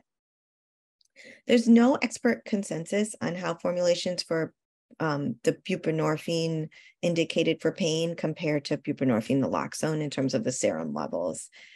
And insurance might not cover it for non-opioid use disorder diagnosis. So again, I go over this with the patient. Many of the patients I see with chronic pain, although I'm an addiction doctor, so my patient panel is probably skewed, but many of them do come in and, you know, they will have cravings and use in larger amount, and that's a mild opioid use disorder. So, you know, then they have an opioid use disorder and they have chronic pain. And so I can just bill this as treatment for their opioid use disorder, and it is covered. Here is a suggestion, you know, if they have been prescribed oral morphine equivalents, you can start them with these doses of buprenorphine. But again, you know, if you feel like your patient has an opioid use disorder, they're probably going to be more in that 16 milligram, 12, you know, a 16 milligram range that Dr. Morrow mentioned earlier. But I do think it's important to stress to these patients that you try and take it multiple times a day. Everybody is different. I've had patients who have terrible chronic pain who really like taking it twice a day. But again, just try and get them on some sort of regimen. Do we have a question? How much do you include immediate support persons in education of SUD, or do you refer to support groups? I think, you know, oh, and this presentation has been helpful. Thank you. You're welcome. In terms of the immediate support persons, I think it's difficult to answer that without knowing more about your practice setting. You know, some of us work in opioid health homes and are really incredibly fortunate to be working with a peer support person. Others work with counselors who are available to educate the patients. Others of us have nurses or LPNs who are very involved and can educate the patient. So I really think that depends on how much support you have. But again, I always encourage the patient to do counseling, and the support groups I think are very, very helpful, if for nothing else, to feel less alone and to meet people who have similar goals. So here's a case. This is a 72-year-old with a post-polio syndrome, OSA on CPAP, multi-level spinal fusion. He came into an office in Ann Arbor after having moved from the UP. He moved to live with his daughter. He had been prescribed opioids for 30 to 40 years. Most recently, hydrocodone, APAP 10-325 milligram, 2 pills TID, but it wasn't working and he felt like he needed more. He was also on diazepam, 2.5 milligrams at night for insomnia. He had been on disability for several years, and there was a lot of stress in his home because his daughter was going through a divorce. So he was referred to the Ann Arbor Back and Spine Clinic and received a PMR injection which really helped him. Or I guess he was referred to PMR. I'm not sure, actually. But he got some sort of injection in his back. It helped him a lot. He also then was able to go to PT. We were able to taper his diazepam, and he didn't miss it. He was able to maintain his sleep. He was originally started on buccal buprenorphine, 150 micrograms BID, which was then increased to 300 BID. It worked well, but then insurance stopped covering it. So he was transitioned to buprenorphine naloxone, 2 milligrams sublingual TID for off-label treatment of pain. He was thinking about volunteering for voters, not politicians. So do we have another question? No, thank you. You're welcome. Just a really brief word on naltrexone in pain treatment. This is, I think, more complicated than buprenorphine in pain treatment. So if you have anyone who you would like to talk to us about, please contact us. But then, you know, especially with this extended release naltrexone, it tapers off at about 14 days of the 28-day, quote unquote, 28-day course. So usually I try and, if it's a you know, scheduled procedure, we try and schedule it to line up with about the day 28 of their naltrexone injection. But if patient has a more acute need, it can be very tricky because the analgesic effect of opioids are blocked at conventional doses. So they need 6 to 20 times the analgesic dose. And usually they can receive that without significant respiratory depression or sedation. But obviously, you know, if there's, an urgent or acute procedure or surgery, you need to have anesthesia nearby, and always non-opioids and regional anesthesia for these patients. but yeah, this is tricky. I had a patient who needed a sinus surgery, and she was doing really well. She was a single mom, and we started her, we held her extended release naltrexone for a week and put her on oral naltrexone. And this was during the time of the pandemic. So her procedure got pushed, and she ended up returning to use. And it was just really sad. So I think just a lot of education with these patients too, especially if you have the luxury of time and when their surgery is scheduled, just trying to talk to them about how they're going to manage in that window where they're not going to be receiving the extended release naltrexone is important. But again, you can always contact us to talk through individual cases. So let's see. Oh, I finished with 3 minutes to spare. And here's some pain. We'll send out these slides, but here's some good pain management resources. And we also have a website, Michigan Opioid Collaborative. Oh, Megan put it in the chat. So yeah, we have a lot of resources there. We have a few minutes. I'm happy to stay on if there's any questions. Thank you so much for being with us. I'm sorry. I'm gonna go back and try and cut down the slides a little more. I wish we did have more questions at the end. Time for questions at the end, but thank you all for being here. Yes, thank you all so much for being here today. Thank you, Dr. Sethi and Dr. Morrow, for your time as well. We will hang out for just a minute, so if there are other questions, feel free to drop them in the chat, or your behavioral health consultant will be getting a hold of you within the next few days, most likely with the slide deck for today. And they're also able to help navigate any other questions that you might have, or if you'd like to join us to have us use as a consultant, we can walk you through that process of how to get started if you were to have patient questions down the line, to connect with one of our addiction specialist doctors that are on our team. We are sending out an email as well with the CME information. The link does end, I believe it's 48 hours. So you should get that here shortly from us. And please click the links. If you have any trouble with those links, then feel free to email us back and let us know. We can help walk you through that, why it may not be working. Sometimes we have glitches, but that should be coming out shortly. So look, maybe, by the time you get back from lunch, hopefully you should have that in your inbox.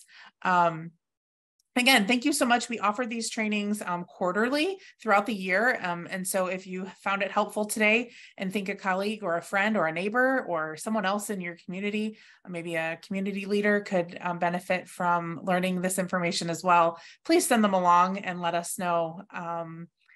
Let us know that they're interested. We can make sure they get on our email list, or simply send them to our website. So with that, we've got a minute left technically, but like I said, we'll stay on and hang out. Here's a question, Dr. Morrow and Dr. Sethi. If patients are started on buprenorphine in the hospital, but need a provider to continue as outpatient, is MOC able to help providers? Yes, I can answer that. You would contact us here at MOC.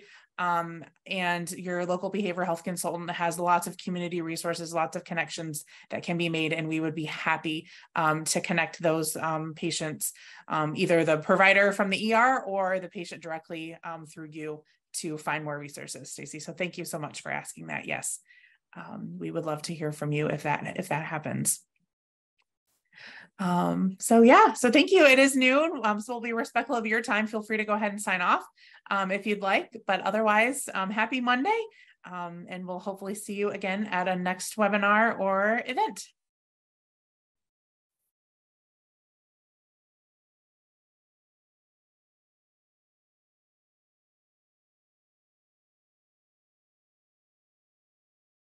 Shiva, did you see you had a direct it looked like a direct message question, perhaps? I'm sorry, I did not see it. Oh, here we go. Okay. About a patient who tapered off substance. I am happy to answer your question. Would you like to would you like to tell us more about the patient right now, or would you rather we do it at another time in a more private setting? What would be better for you?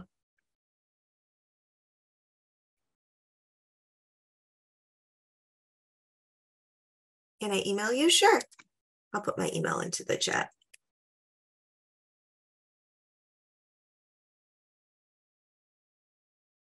Yeah, no problem. I'll look forward to hearing from you.